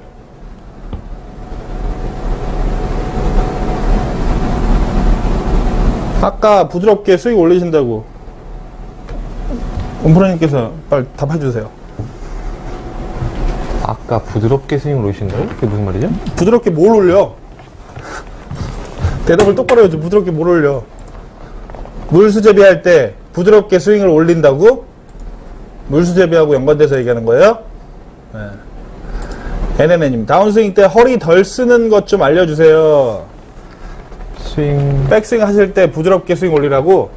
백스윙 할 때는 조금 천천히 갔다가 다운스윙 때는 조금 더 강하게 휘둘러주는 느낌. 그렇지. 위험해? 너 집 어디야? 수원이지? 아니. 백스윙 할 때. 네, 쓰다. 바로 나오잖아. 너 수원 동탄 이쪽 아니야? 아니. 아니에요? 아, 강남이시죠? 우리 강남구 사시는, 우리, 네, 강남구 사시는 은희성프로님. 그래요. 백스윙 하실 때, 그래서 뭐, 질문들. 아, 동탄 위험해요. 네, 조심하세요. 네. 아, NN님, 다운스윙 할 때 허리를 덜 쓰는 법 좀 알려주시라고. 허리를 덜 쓰는 법이요? 네. 스피나웃이 빨리 도시나봐요, 허리가. 이렇게 네. 허리가 먼저. 네, 덜 쓰는 방법. 아주 간단합니다. 왼발 뒤꿈치에다가 네. 볼을 밟아주는 거예요. 왼발 뒤꿈치에 볼을 밟은 상태에서 공을 한번 쳐보시면요. 허리를 덜 쓰게 됩니다. 왜냐면 지금 보면 이렇게 쓰는 느낌 때문에 덜 쓰는, 이렇게 되는 것 때문에 덜 쓰는 이 질문을 하신 것 같은데, 왼발 뒤꿈치에 볼을 하나 두고서 스윙을 하시게 되면요. 이 뒤로 이렇게 빠질 수가 없기 때문에 왼발 뒤꿈치에다가 볼을 밟고 치시는 연습 방법이 그 하체를 조금 뒤로 빠지는 거를 훨씬 덜 하실 수 있고요. 남자 평균 7분 하면 비거리가 어느 정도 되나요? 일반인 기준으로는 130m입니다. 억대보. 아니, 이상한 소문 났잖아요, 지금. 억대보. 힘이 부족해서 다운스윙 하는데 임팩트에서 힘쓰기가 힘들어요. 거리도 안 나오고 힘쓰려면 계속 엎어치는 왼쪽으로 볼이 나와요. 왜냐면은 힘을 쓸 때 이 구간을 임팩트 존이라고 하잖아요. 여기를 그냥 빠져나가는 느낌으로 써야 되는데 거기다가 박으려고 하다 보니까 훅이 나는 경우가 지금 말씀하시는 그런 경우예요. 그래서 다시 한번 강조하지만 바람 소리가 나게 빈 스윙을 하루에 50번씩 그냥 지나가게 맥시멈으로 해주신다면 반드시 그건 없어질 수 있습니다. 힘을 쓰실 때 우리가 헤드 무게를 잘 느끼라고 얘기를 하는데 요 헤드 있잖아요. 헤드가 지나가는 길, 헤드를 보내는데 자꾸 집중을 하셔야 되는데 헤드를 보내는 것보다 자꾸 내가 가려고 그래. 자꾸 내가 쓰려고 하고 내 손에서 힘을 내려고 하고, 힘을 내는 거는 자 우리가 그 자전거를 탈 때 자전거에 내 몸을 이렇게 맡기잖아요. 자전거에. 그러면 난 운전만 하면 되는 거잖아. 내리막에서 탄다면 자전거에 내 몸을 맡기듯이 스윙을 할 때도 이 클럽에 자꾸 내 손하고 내 몸, 내 체중을 자연스럽게 맡겨보는 거예요. 클럽이 다니는 길에. 얘가 다니는 길은 우측으로 갔다가 왼쪽으로 가는 것밖에 없어요. 여기서 내가 뭘 만들고 어떻게 자시고 하고가 아니라 그냥 우측으로 왔다가 왼쪽으로 가는 것밖에 없다고. 그 리듬감을 그대로 살려서 내 스윙도 클럽에 내 몸을 태워보는 거야. 하나, 둘, 태워보는 거야. 너무 세게 치려고 그러지 말고 자꾸 가는 길에 그냥 내 손을 태우고 내 몸을 태우고 내가 돌아가지는 이 몸의 방향을 태우는 거야. 너무 같이 가서 너무 힘을 쓰려고 그러지 말고. 그러면 내가 힘을 많이 쓴 것 같지 않아도 공에 전달되는 그 헤드 무게는 훨씬 더 강해져요. 그렇게 느끼시면 당연히 날개뼈가 아프지. 그리고 몸에 힘을 많이 쓰고 힘을 어디서 써야 돼요? 계속 날개뼈가 아파요. 날개뼈가 아픈 거는 여기서 이렇게 당겨지는 힘을 썼기 때문에 날개뼈가 아픈 거지. 여기서 회전하는 요 손목이 자연스럽게 회전하는 로테이션 혹은 우리가 릴리스라고도 표현하는 이 동작에서 자연스럽게 넘어가는 느낌으로 써야 되는데 그걸 내가 계속 버티고 그치. 당기기 때문에 잡고 있는 거예요. 결국에는 날개뼈가 아프신 거예요. 그래서 이 힘을 어디서 쓰냐면 소리가 여기서 나게 만들어주는 거예요. 소리가 바람 소리가. 그래서 자꾸 힘을 쓰게 되면 지금처럼 갈비뼈도 아프고 날개뼈도 아프고 손목도 아프고 팔꿈치도 아프고 별 군데가 다 아프단 말이야. 네. 스윙 하는 것도 소리 내는 것도 마찬가지로 올라가서 소리를 내려면 자연스럽게 그냥 훅 지나가면 소리가 낮을 텐데 이걸 갖다가 소리를 잡아놓고 막 안 난다고 소리. 백스윙이 안 예뻐요. 스윙 궤도 좀 알려주세요. 아 여기 굉장히 쇠빠따. 날개뼈가 아픈 건 스윙이 이상해서 그런 것도 있지만 그냥 푸딩님 몸이 스윙이야. 젊으신 분한테 몸이 안 좋으신가? 네. 젊으세요? 아까 20대라고. 아 그래요? 아까 20대라고 하시지 않았어요, 푸딩님? 여자분? 백스윙이 안 예뻐요. 스윙 궤도 좀 알려주세요. 여자분이 견갑골이 이 날개뼈가 아프다고 하시는 분들은 힘이 많이 들어가서 이렇게 잡아 제끼시는 경우가 많아요. 이 뒤쪽에 경직이 돼서 뭉치는 경우나 아니에요? 20대 아니야? 아 그럼 레슨 안 해. 40대였어? 아 안 해 레슨. 아니요, 슬라이스가 날 때 팔을 쭉 뻗으면 더 슬라이스 나니까 아까 얘기했던 것처럼 그냥 넘겨주는 거예요. 예. 접어! 뻗지 말고 접어 그냥. 더 뻗으면 더 슬라이스 나죠. 그냥 넘겨줘야죠. 더 이렇게 그냥 자연스럽게. 접어 그냥.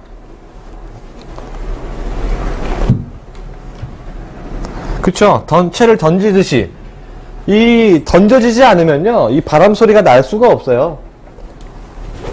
이렇게 던져줘야 소리가 나죠. 원심력을 이용하는 거죠. 갈비뼈 골절 이런 갈비뼈 골절. 예. 스윙이 어딘가 분명히 이상하니까 아픈 거예요. 맞아요. 손목이 아픈 경우 뭐 왼손목이 아픈 경우는 두 가지가 있는데 손목이 아픈 위치가 이 아래쪽 새끼손가락 쪽이 아플 수가 있고 이 위쪽이 아플 수가 있어요. 둘 중에 뭐 어디가 아프신지 모르겠는데 일단 기본적으로 임팩트 순간에서 우리가 로테이션이 정확히 이루어지지 못하고 손목이 이렇게 돌지 못하고 이렇게 쓰이는 거야. 이렇게 손목 등 쪽이 아프다고? 등 쪽이 아픈 건 이건데 이거 이렇게 많이 박아치세요 이렇게? 이렇게 이거 이렇게 많이 눌러치시는 편이세요? 아니면 반대로 이렇게 꺾어치시는 편이세요? 둘 중에 여기하고 여기 아픈 사람 봤는데 여기 아픈 사람 못 봤는데? 아니 여기는 이렇게? 이거 손 등으로 치는 거예요. 너무 많이 눌러치신다고? 네. 왜냐면 지금은 왼손목을 이렇게 해놓고 그대로 이렇게 눌러보세요. 손목 바로 아파요. 필드 나가시면 디봇이 약간 깊게 박히시는 편이세요? 많이 눌러치시는 편이세요? 그리고 누르는 편인 것 같다고 말씀하셨어요. 따로따로님 어서 오십시오. 왼쪽 어깨가 다친다. 많이 이렇게 눌러치시면서 디봇이 많이 나시는 편이신지 한번 말씀해 주시면 좋을 것 같아요. 꺾어치는 게 되냐고? 꺾어치는 되지. 이렇게 치는 분들 많이 계시잖아. 캐스팅 이렇게 되시는 분들. 맞을 때. 네. 왼쪽 손목 스키핑 되시는 분들. 네. 늦게라도 오셨으니 다행입니다. 따로따로님 오시라고 아직까지 방송하고 있잖아요. 뉴벨님. 그립 잡을 때 왼손이 자꾸 공간이 생겨요. 왼손이 안쪽 공간이 생기신다는 것 같아요. 손가락으로만 잡으셔서 그래요. 손가락으로만. 손가락으로 이렇게 잡으시니까 이 안쪽에 공간이 생기신다는 거예요? 필드를 안 나와봤어. 잘못됐네. 힘 빼. 시크릿이 힘 빼. 네, 힘줘서 쳐서 그래. 힘줘서. 세게 쳐서. 가볍게. 여기 안쪽 공간이 생긴다고. 어떻게 생각하세요?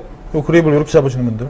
그래서 이 안쪽 공간이 생기신다는데. 네, 그래서 저는 그립을 잡으실 때는 이 살이 찝히게끔 보시면요. 살이 손가락으로만 잡게 되면 공간이 뜨기 때문에 약간 손바닥 쪽으로 잡으시는 게 공간이 안 뜨는 방법입니다. 손바닥 쪽으로 약간 넣어서 잡는 거. 백년대로 좋다. 백년대로. 노승열님, 250에서 180으로 줄 수가 있어요? 네, 안녕하세요. 노승열이면 300은 쳐야지. 180으로 줄면 어떻게 해? 따로따로님이 어떤 분이세요? 저희 시청자분들. 그래요? 네. 자, 껍데기님, 하체를 잡아놓고 상체로만 치는 연습을 하는데, 이런 연습을 해도 하체를 잡아놓고 상체로만 치는 연습을 하는데, 이 연습을 해도 괜찮을까요? 이거 누가 시키신 건가요? 하체를 잡아놓고 상체로만 쳐라라는 걸 시키신 거예요, 누가? 프로님이? 아니면 혼자 그렇게 연습을 하시는 거예요? 네. 프로님이 시키시는 거예요? 맞아요? 프로가 시켰어요. 그럼 따라 하세요, 그냥. 네, 그대로 해도 됩니다. 하체를 잡아놓고 상체로만 치는 연습 하셔도 돼요. 프로님이 시키셨으면. 네. 왜냐면 시키신 이유가 있을 거예요. 네. 내 느낌에는 이렇게 치는 것 같아도 프로님이 시키신 거면 이렇게 치고 계실 거야. 내 느낌엔 이렇게 치는 것 같아도 프로님이 시키신 거면 이렇게 치고 계실 거라고 그냥 자연스럽게. 오케이?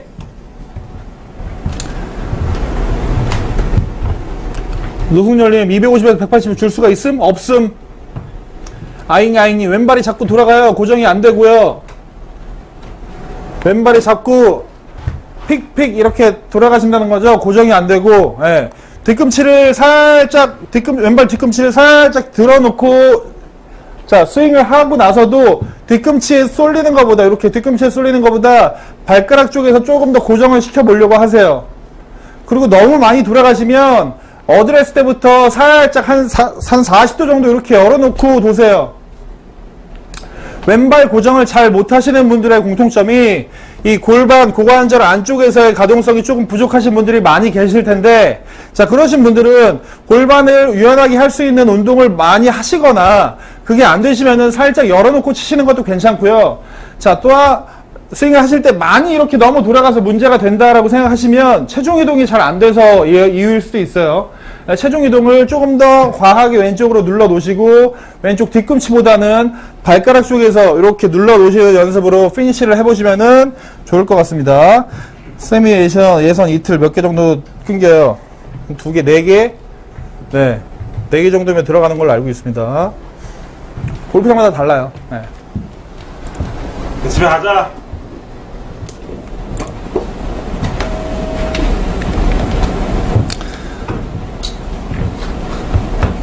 오케이. 아우, 제일 많아, 지금. 아이고, 어떻게, 밤새? 아, 좀 일찍 좀 들어오시면 안 돼, 좀? 9시 땡에서 한 50분, 100분씩 들어오시면 안 돼? 우리가 힘이라도 되잖아. 지금 3시간 지났는데 지금 제일 많이 들어오면 어떡하자는 거야. BJ님 연습장이 어딘가요? 여기 연습장 아니고 스튜디오입니다. 네. 한성대 입구역에 있고요. 서울 성북구 4호선 한성대 입구역. 예. 트랙맨이고요. 네. 백년대로님 별풍선 1개 감사합니다. 알리는 방송. 알리가 누구야? 알리가 누구야? 뭐하는 애야? 가수. 알리가 방송 지금 알리 여기서 방송해? 아프리카에서? 알리 방송 안 보고 우리 거 보러 오면 안 돼요? 갑자기 확 짱날라 그래.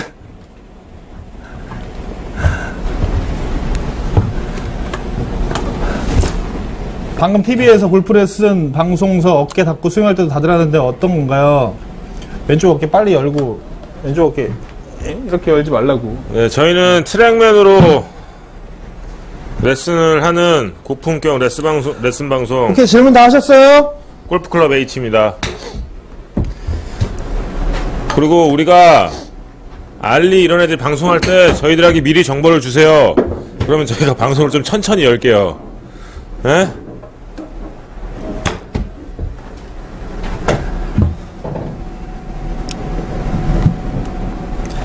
몸 따로 마음 따로님이야? 따로님? 몸 따로 마음 따로님이라면 네, 거의 매일 9시. 아, 그립에 장착하고 있는 거 아직 필요 없어. 내가 볼 때는 몸 따로 마음 따로 연습하다가 안 되면 여기 와서 레슨 받아요. 지금 몸 따로 마음 따로님은 앱손 거 이런 거 필요가 없어. 이게 제 진심으로 하는 거. 이게 그게 돈 낭비하는 거. 그리고 차라리 우리한테 여기서 별풍선을 쏴. 어? 알았죠? 진짜요. 몸 따라 그 이런 거 쓸데없는 돈 쓰지 말고 시간 내서 여기로 와서 레슨을 받아요. 그게 더 현명해요. 여기 오면 레슨 받을 수 있습니다. 골프클럽H 카페 네이버 카페 나 말도 이제 헛나오는 거 보이지?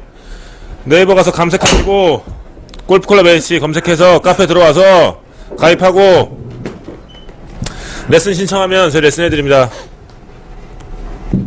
아, 평일엔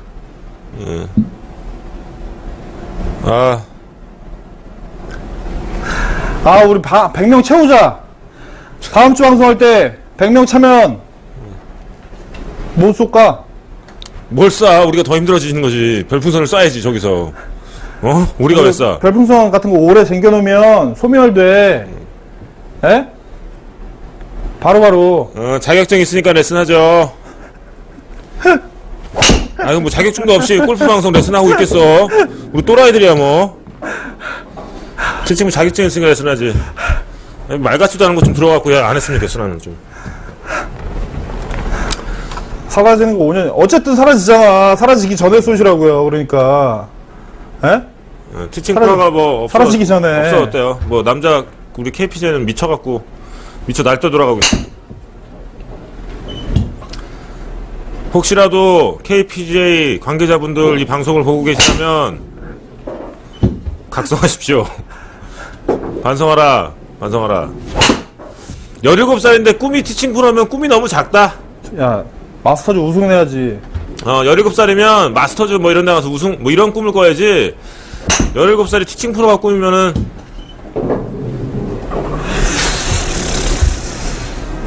17살인데 다친 빨리 회복하면 되지.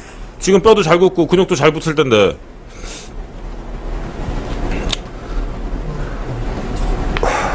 열일곱 살 꿈이 쌤이면 그래 다쳤으면 다른 걸 하는 게 나아. 티칭 프로 하려고 그 돈 쓰면서 프로 하면 그거 답이 없다.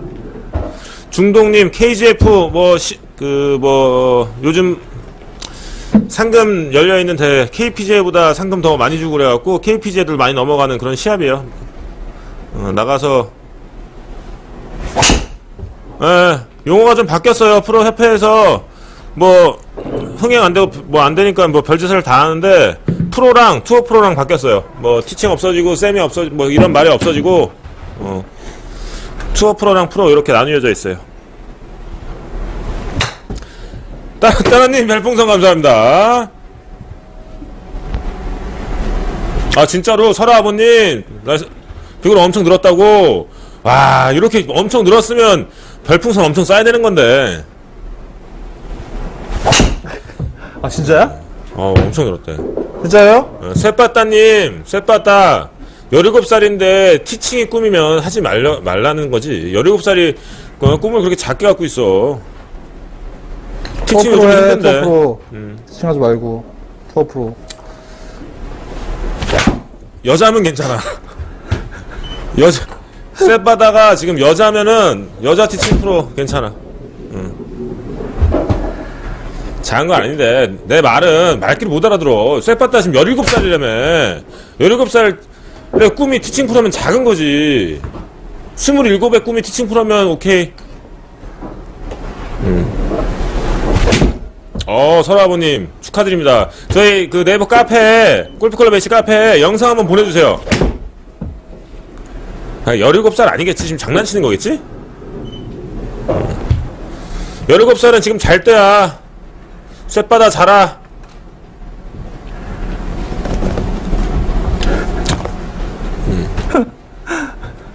99년생 자야지. 아직 키 덜 컸을 거 아니야. 얼른 자요. 쇳바다. 아 우리 진짜 9시 방송 땡 할 때 좀 들어오시면 안 돼요 여러분들? 네? 베렌스님 별풍선 감사합니다. 아유 베렌님 바트로 주셔야 되는데 바트. 바트. 그래. 아유 중독 내가 하고 싶은 얘기를 뭔가를 쓴 것 같아. 고맙다. 잘 치네요. 네. 폰도 치면 잘 치죠. 잘 치네요. 설아버님 별풍선 감사합니다. 푸딩은 엄청 제가 저희 다음주에 뭐 퀵부 이런거 충전해갖고 푸딩 좀 드릴게요 다음주에.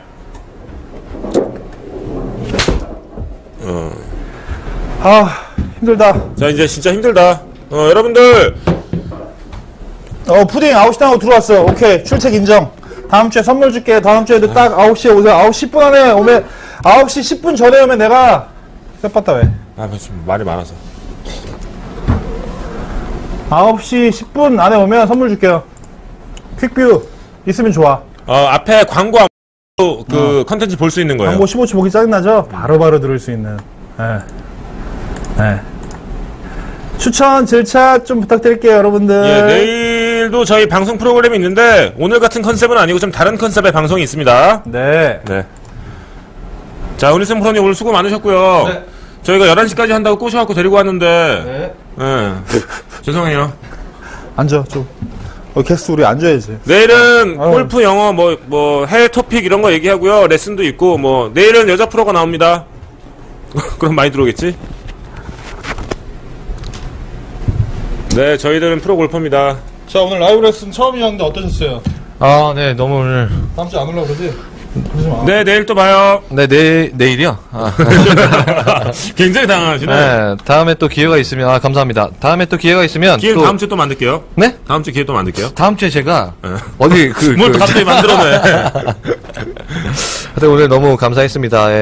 오늘 즐거운 추천 한번 더 하라 그래 빨리. 네 오늘 하여튼 뭐 수고 많이 자, 12시 하셨고요. 넘었으니까 여러분들 추천 한 번씩 더 눌러주시고요. 퇴근하세요. 예. 네, 내일 연습장에서 뵙겠습니다. 네, 여러분들 저희 시청해주셔서 감사드리고요. 또 내일은 또 여자 프로님 나오셔서 또 새로운 컨텐츠에 방송하니까 많이 시청해주시고요. 문돌이 매니아님 내일 오셔서 또 뭐 질문할 거 있으면 질문해주세요.